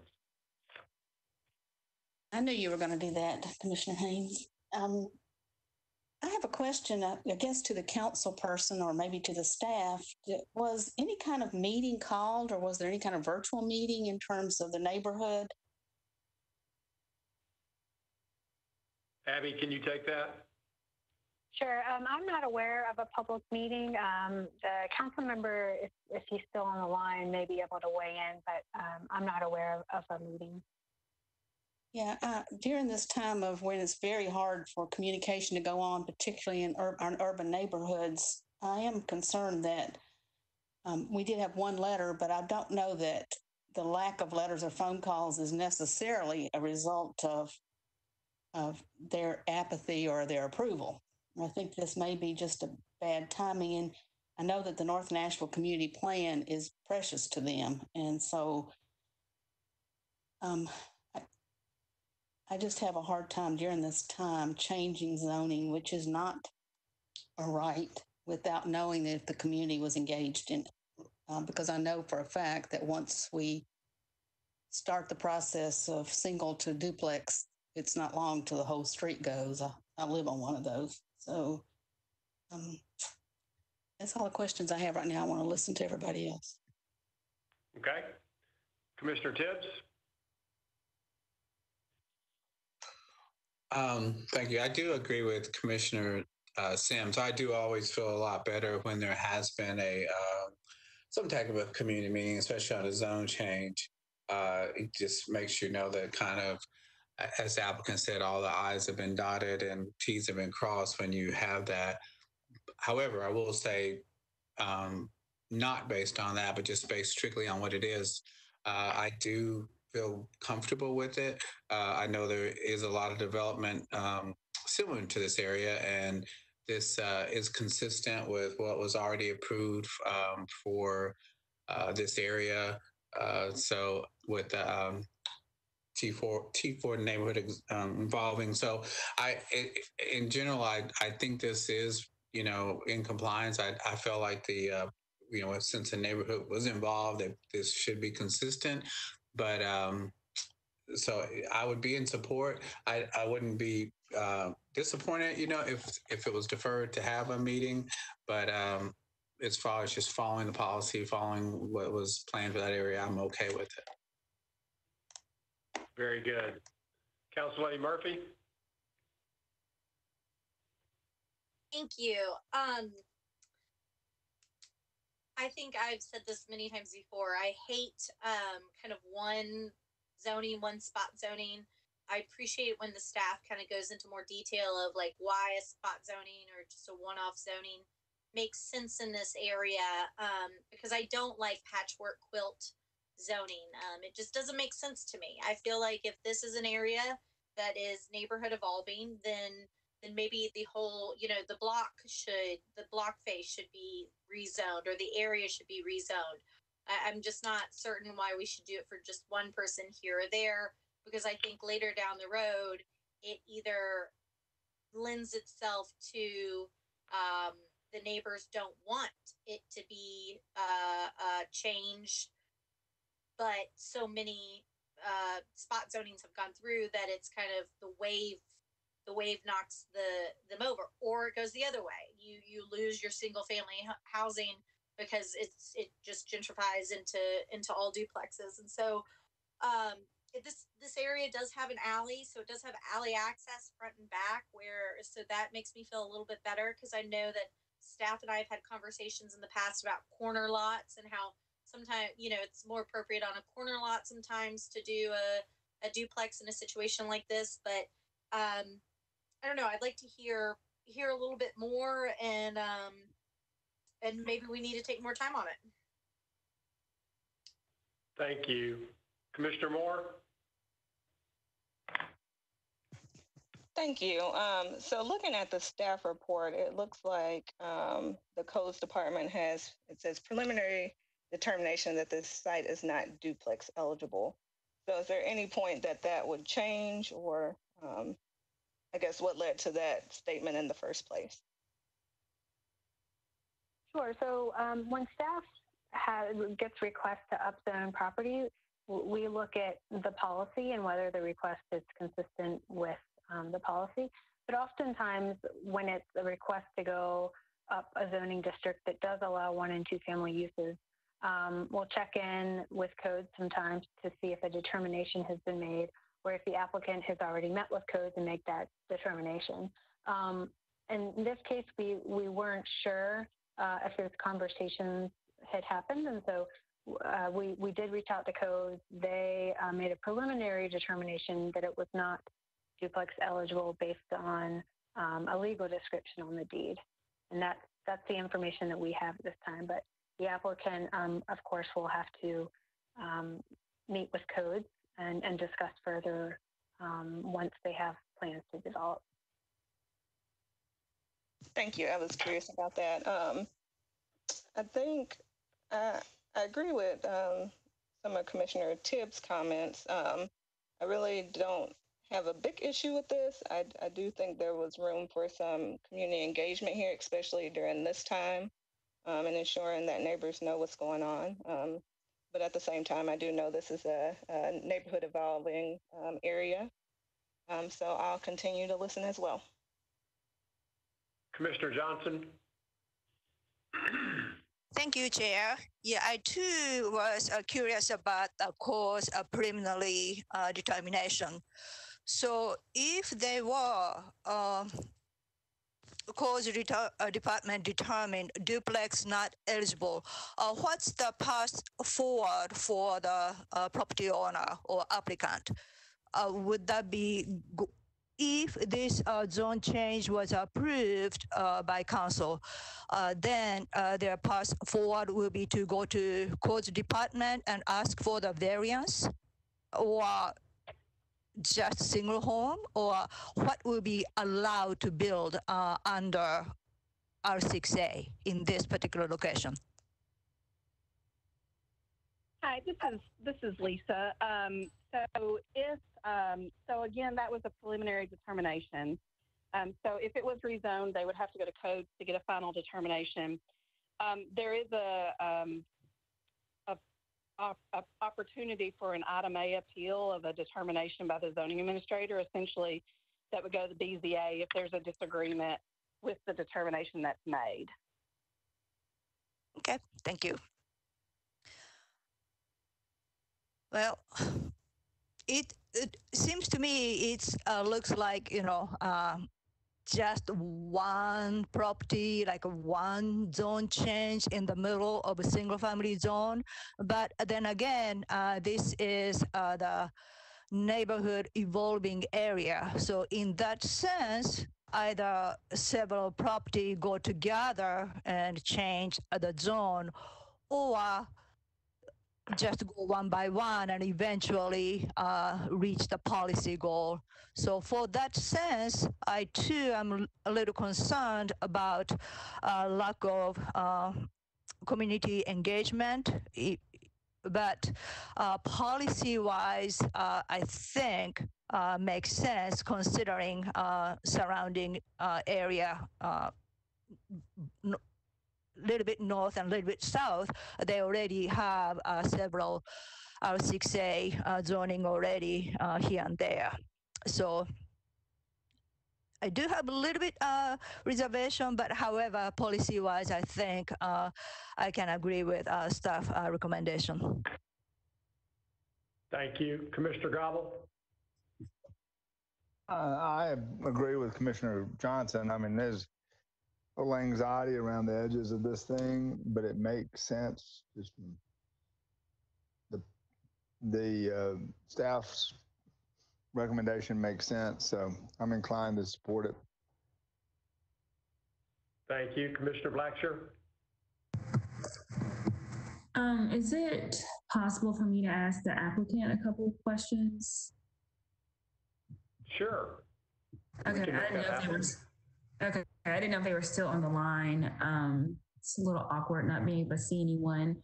I guess to piggyback on what some of the other commissioners talked about as far as community engagement, I would like to ask the applicant what type of, if they have made any type of efforts to engage neighbors, the community, and possibly the council member. I've met several times with the council member concerning this rezone. I've requested to have community engagement on several occasions for his usual meetings. This application was actually made in December the 27th. And monthly, I've requested an opportunity until we came into the COVID world. But I did attend one meeting that was held at the West Precinct, approximately February, towards the last week or so of February. I was not on the agenda for that meeting, but I was just earnestly asked that he put me on with any meetings that he had. Other than that, the only engagement in terms of the community has been through just the requirement, the statutory requirement for notifications and whatnot. But I've met and had conversation with councilmen on 4 occasions regarding this application.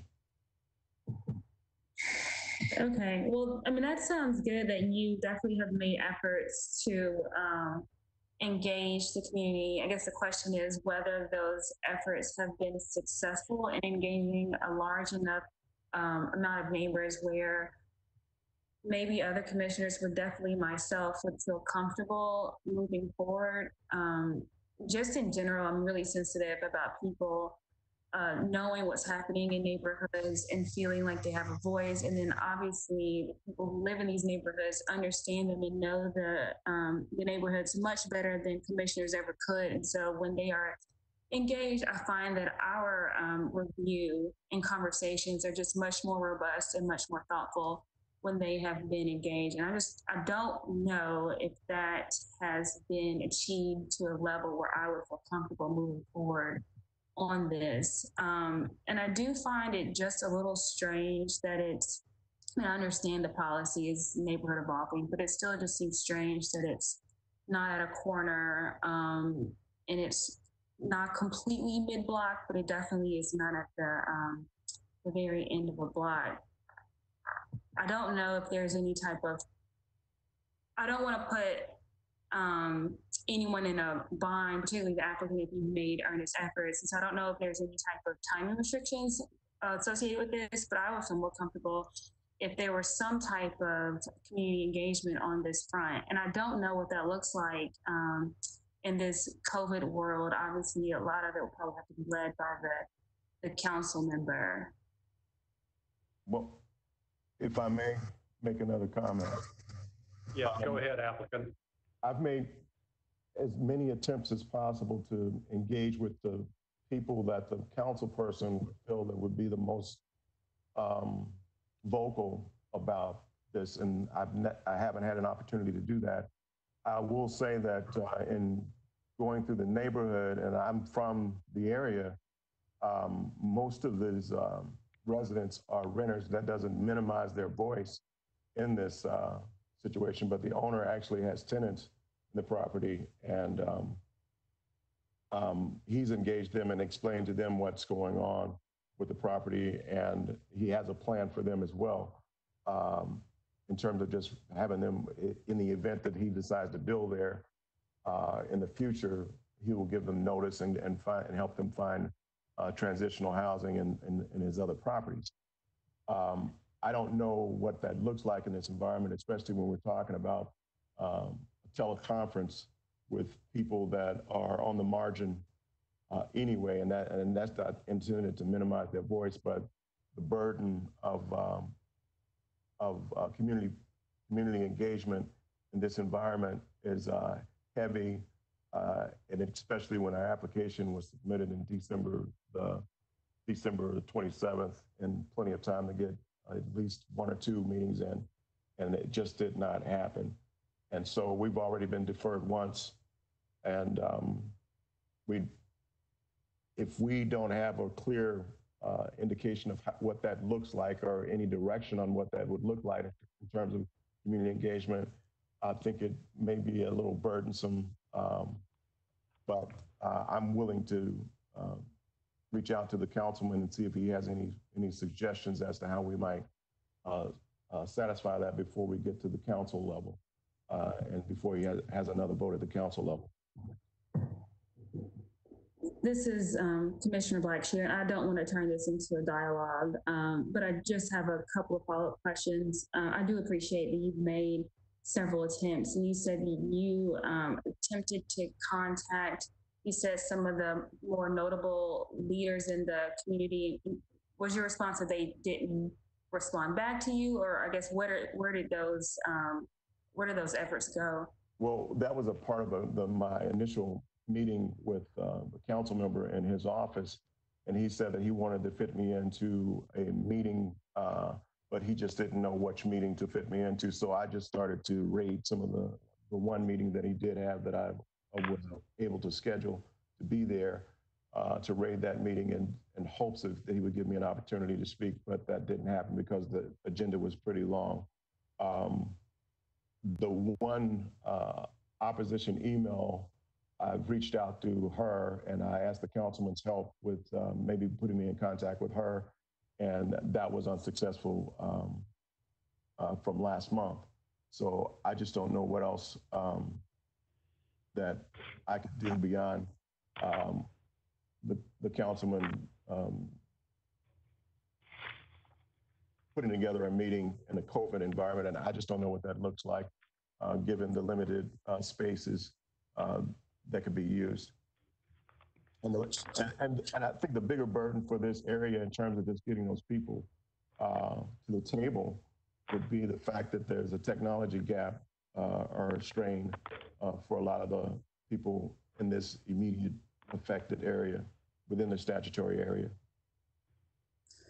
Sure. This is Commissioner Blatcher again, and maybe this is a question for staff. Obviously, this is just a weird time right now. And obviously, because it's such a weird time, so much of what we are doing is dependent upon technology, which is dependent upon resources that maybe not everyone enjoys. Has there been any creative or innovative ways that you have thought about how to engage larger members of the public? That might be an unfair question, but I'm just thinking, obviously you deal with this on a day-to-day basis, and may have seen some ways that would be more successful to reach community members than maybe what the applicant has tried so far? Hi, this is Lisa. We have made efforts to provide people with opportunities we've set up a voicemail so that people could call in on the voicemail and leave a message in regards to any of the items that are on the agenda. So that way, if they're unable to stream the meeting, live stream, they can make sure that their voice is heard in that way. We also have opportunities for, of course, people to send emails. It's not unusual at times for us to get letters. When we get those, we make sure and scan them in so that they're included with the comments. And the way that we sort of approach these things when we're in these situations is, I believe when we first published this on the last agenda, we had it on the consent agenda. We then received an email, the one email in opposition. And the approach that we've taken is that essentially we have told applicants, you know, if you're on consent and we get opposition in that manner, you're automatically deferred one meeting. And so we have automatically deferred and then have put it on an agenda to be presented to give an opportunity. And when the agenda is published, it's indicated as that it will be presented to give people an opportunity to call in or further engage in the meeting, which we gave the opportunity for tonight. So that's sort of the approach that we've been taking, is when we get those letters, we've automatically been putting something to be presented. Got you. Thanks, Lisa. One other question I have for staff. I know that you don't like for us to use the term spot zoning, and I'm not going to use it. But I just had a question about whether it gave you any pause in your review for this lot not to be on a corner and be in between other lots that don't have the proposed zoning as well. This is Lisa again. No, if you look sort of, and the zoning map is up on the screen right now.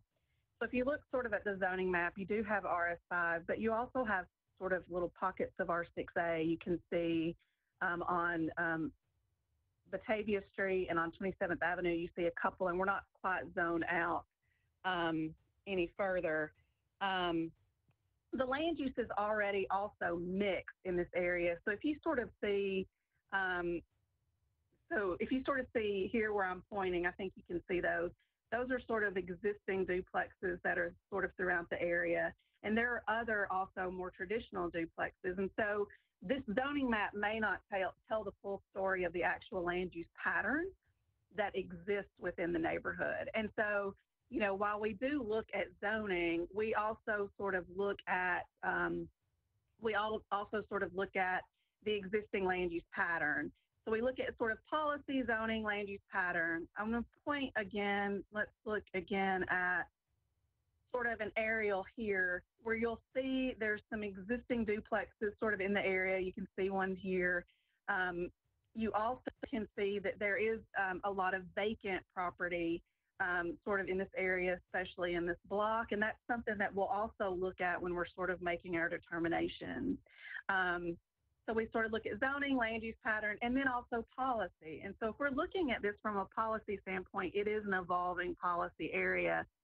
And one of the reasons that you would have sort of an area with a consistent block pattern end up as evolving is when some of those sort of things that I've just talked about are present. And so when we have a situation where you sort of have maybe a lot of vacancies, you already have a land use mix, then an area would be determined to be an evolving area. And we would expect to have these sorts of rezonings. And if something is sort of consistent with policy, then we wouldn't necessarily see that as a spot zoning, because this is what the policy would envision. Does that help? Yeah, that was really helpful. Thank you. I guess my feelings on this item mimic those of perhaps Commissioner Tibbs, and maybe Commissioner Moore stated the same thing, not completely in love with it, but I do see, one, I do appreciate the applicant's efforts in reaching out to the community, and obviously the planning department's effort as well in engaging people. And we got an email on it, so obviously there are people who know about it, even if there are not any calls that were made today on the item. And to Commissioner or Council Lady Murphy's point about the lot being in not exactly in the middle, but sort of the middle of a block and not on a corner as you would expect to see if something is being rezoned. I think that you, Lisa, just explained it in a way that was helpful for me to digest. Thank you, Commissioner Blackshear. Other questions or comments from the commissioners?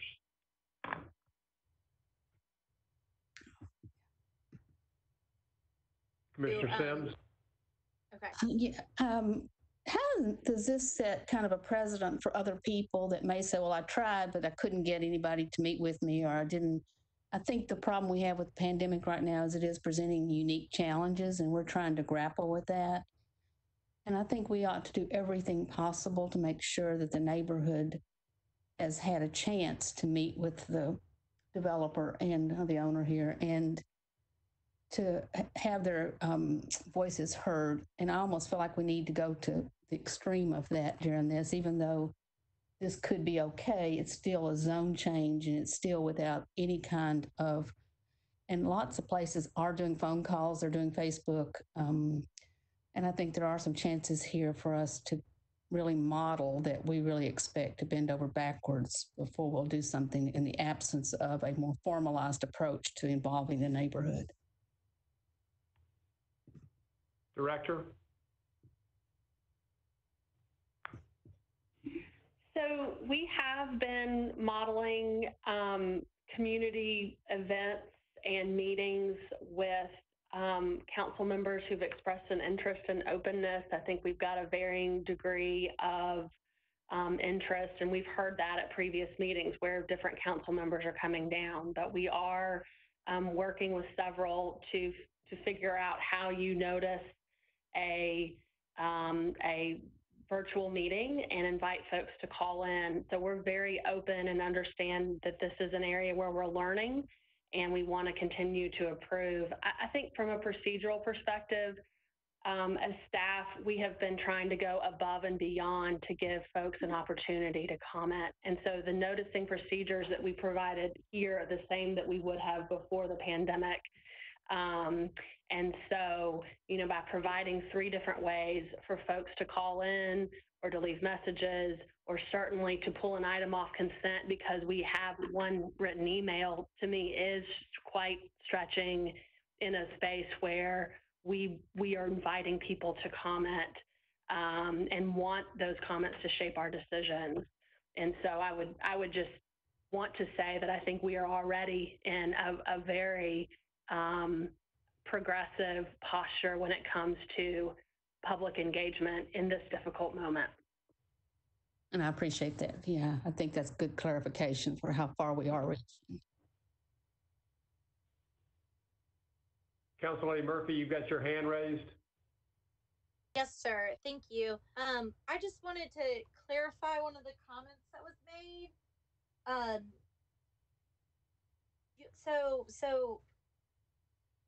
It sounds like just like a typical development call that I get often is, are we duplex eligible? And I say call codes, they call codes, yada yada. But what I heard y'all say was that there could be deed language that restricts us from being a duplex. I just want to flesh that out a little more, because are we rezoning this, and yet but there could be a deed restriction that wouldn't allow it if we rezone it. If somebody could flesh that out, or if we know that information. I mean, I get that this is neighborhood evolving, and so it fits in policy, but and of course, if the councilman does not want this to proceed forward, he will sign the bill and indefinitely defer or withdraw it at the council. So I feel very comfortable with Councilman Taylor, because I will say, what I've heard here tonight is not typical of him. He's very responsive. He has a lot going on in his district. He inherited a lot going on in his district, and he has been over the top responsive, I think. And so this is out of character what I'm hearing tonight. But so if we could just flesh out, though, a little bit about this deed restriction potential or possibility, if we know anything. This is Abby. So it's not, it wasn't a deed restriction as far as the use. It's not, to my knowledge, a use restriction. It's based on the legal description on the deed. So the acreage and the actual description of the property is what I was referring to. So that would be pulled from historical information on the property, such as older plats or that sort of thing. So it's not a restriction on single versus duplex. They base their determinations on duplex eligibility based on older deeds or plats or historical information to make their determination. Okay. Let me add to that. Yes, the part of the code, this is Lisa, the part of the code in regards to duplex eligibility, it's pretty complicated.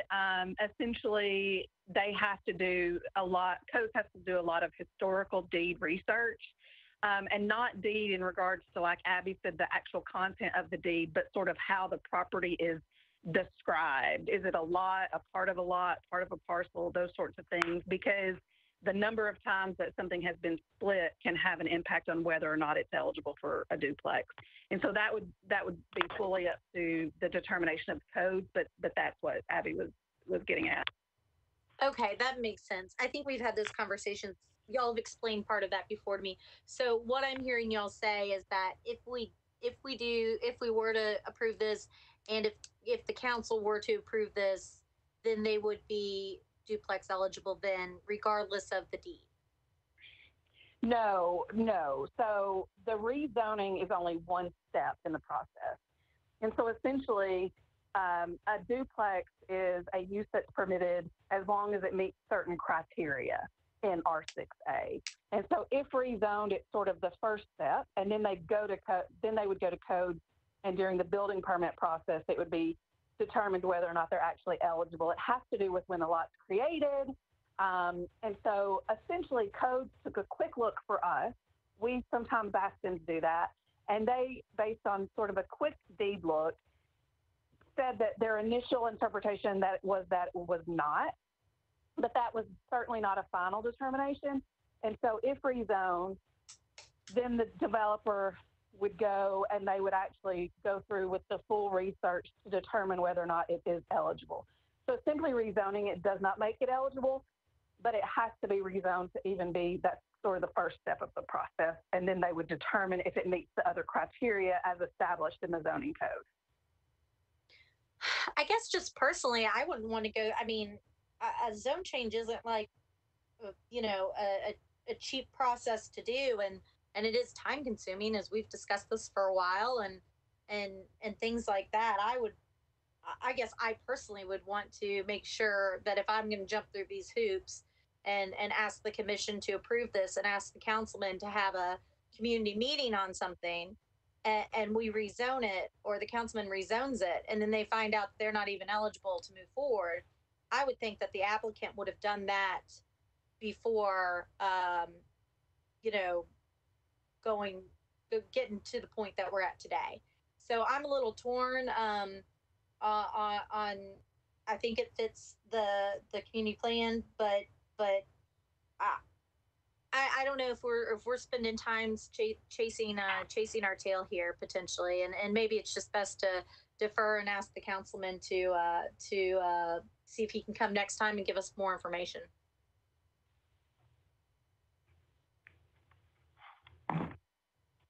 All right, any other comments or questions?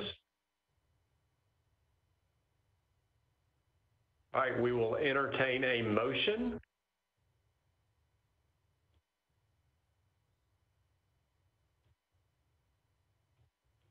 Commissioner Sims?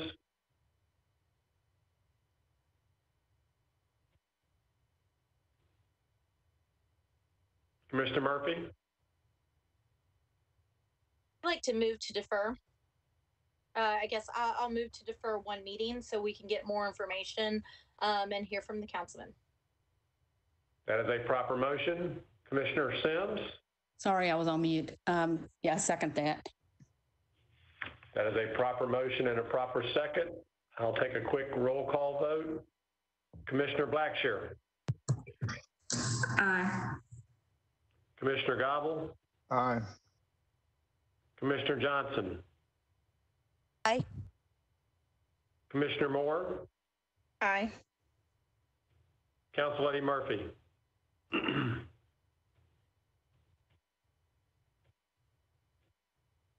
Council Lady Murphy? Oh, aye. Sorry, I thought I'm sorry. I spoke before I muted or whatever.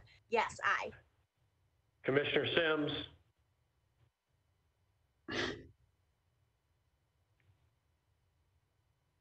Commissioner Sims? Oh. You need to unmute. There you go. Okay. Aye, sorry. Commissioner Tibbs? Aye. The motion carries to defer one meeting. All right, we are now on to other business. Historic. Commissioner Tibbs? No report. No report from Parks. The executive report, since Commissioner Atkins and Farr are both off doing fun things, we don't have an executive report, director's report. I just thank you all again for your service to the city. We do anticipate having remote meetings through the end of June, and we'll stay tuned after that with more guidance. I did want to remind the chair that we have the election of officers coming up. Would you like for me to put that on the table now? Please proceed. All right, thank you. So first, forgive us for the oversight of not including this on the calendar or on the agenda. The election of officers is an annual election, the second meeting of May. Many of you know that the planning department performs some very important functions, or should I say the Planning Commission, informs some very important functions in terms of our interface with other boards. And I think that really highlights the professional expertise of the Planning Commission, the contributions and service of all of you. And so one of the most important things we can do in our elections of officers is nominate members to serve on other boards. And we also have an executive committee, and the executive committee is responsible for providing guidance to staff sort of on an as-needed basis about higher level policy issues, human HR issues, and the like. And so there are 5 different appointments, and I'll just list those. One is the chair. The second is the vice chair. Both of those serve on the executive committee. And so then there is a third spot on the executive committee. So I would call that the executive committee third representative. And then we have the representative to the Parks board and the historic. So with your permission, I think I might just suggest that we begin with the nominations for the chair. And so the way that Chairman Atkins has handled this previously is to open it up to the commission and ask if there are any nominations, and then the commission votes. All right. Do we have any nominations from the floor? Commissioner Blackshear? Yeah, I think Chairman Atkins has done a great job. And if he's still interested in holding the position, which I would imagine he is, I'd like to nominate him to serve as chair. All right. Commissioner Sims? I second that. All right. Any other nominations for chair? All right. We'll move on to vice chair. Any nominations? This is. Are we going to? This is Quan from Metro Legal. Obviously, are we going to vote on them one at a time, or are we going to do? Counselor, we'll follow your lead. You tell us how to proceed. I think we've got one motion and we've got one second. So I think it may be a good idea to go ahead and vote on that specific item. And I think the benefit of that is that would then take Chairman Atkins out of the pool to be nominated for one of these other positions. Okay. Then I'll take a quick roll call vote for Greg Atkins to serve as our chair for the next year. Commissioner Blackshear? Aye. Commissioner Gobble? Aye. Commissioner Johnson? Aye. Commissioner Moore? Aye. Commissioner Murphy? Aye. Commissioner Sims? You could do it. Aye. All at once like council does. Commissioner Tibbs? Aye. All right, so Council Lady Murphy brings up a good point. Counselor, can we vote on the rest of the slate at once, given the telephonic voting?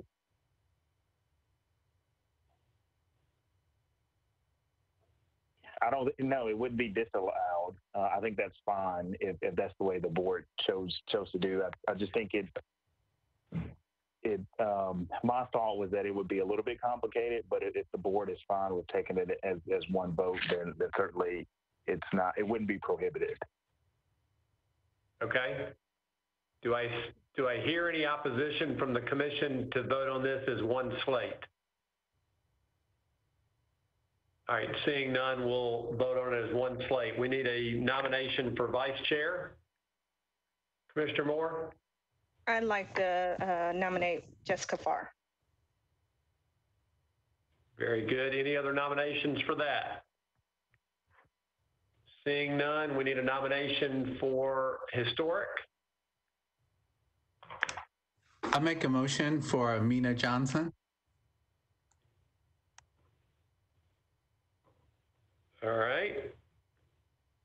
Seeing no other nominations, we need a nomination for parks. Councilwoman Murphy. Thank you. I would like to nominate Jeff Haynes. Very good.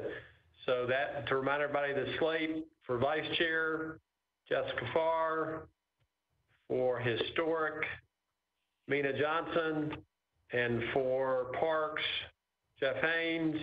What about the third member to executive? Do we need a nomination for that, Director Kemp? Yes, we do. Okay. Commissioner Moore? I'd like to nominate Lillian Blackshear. Very good. All right, so you all have heard the slate. I will take a quick roll call vote. Commissioner Tibbs? Aye. Commissioner Sims? Aye. Commissioner Murphy? Aye. Commissioner Moore? Aye. Commissioner Johnson? Aye. Commissioner Gobble? Aye. Commissioner Blackshear? Aye. Very good. Congratulations to all of you willing to serve again. All right, lastly, legislative report, Councilwoman Murphy.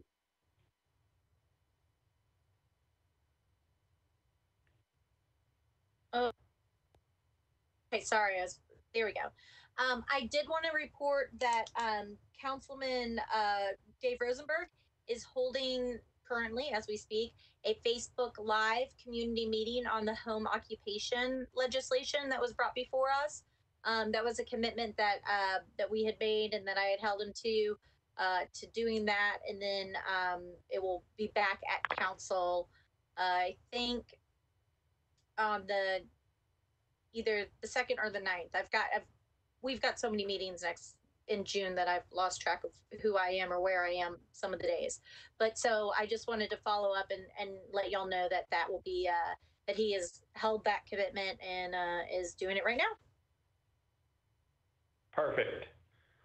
All right, prior to adjourning, I want to take a personal privilege. I think this is Commissioner Moore's last meeting, and to thank her for her loyal 3 years of service.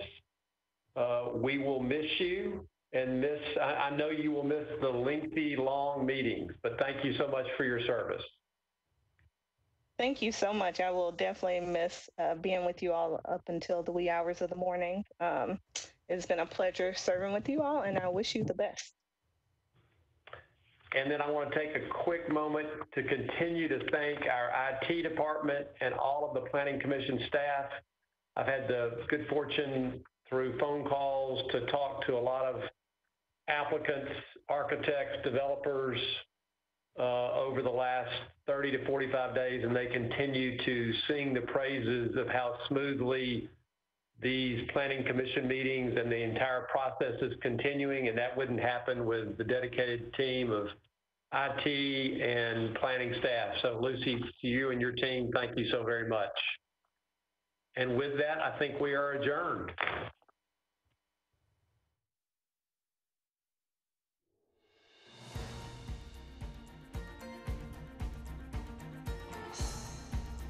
This has been a service of the Metro Nashville Network. If you would like to see this presentation again, or for more information about this and other programs, visit nashville.gov.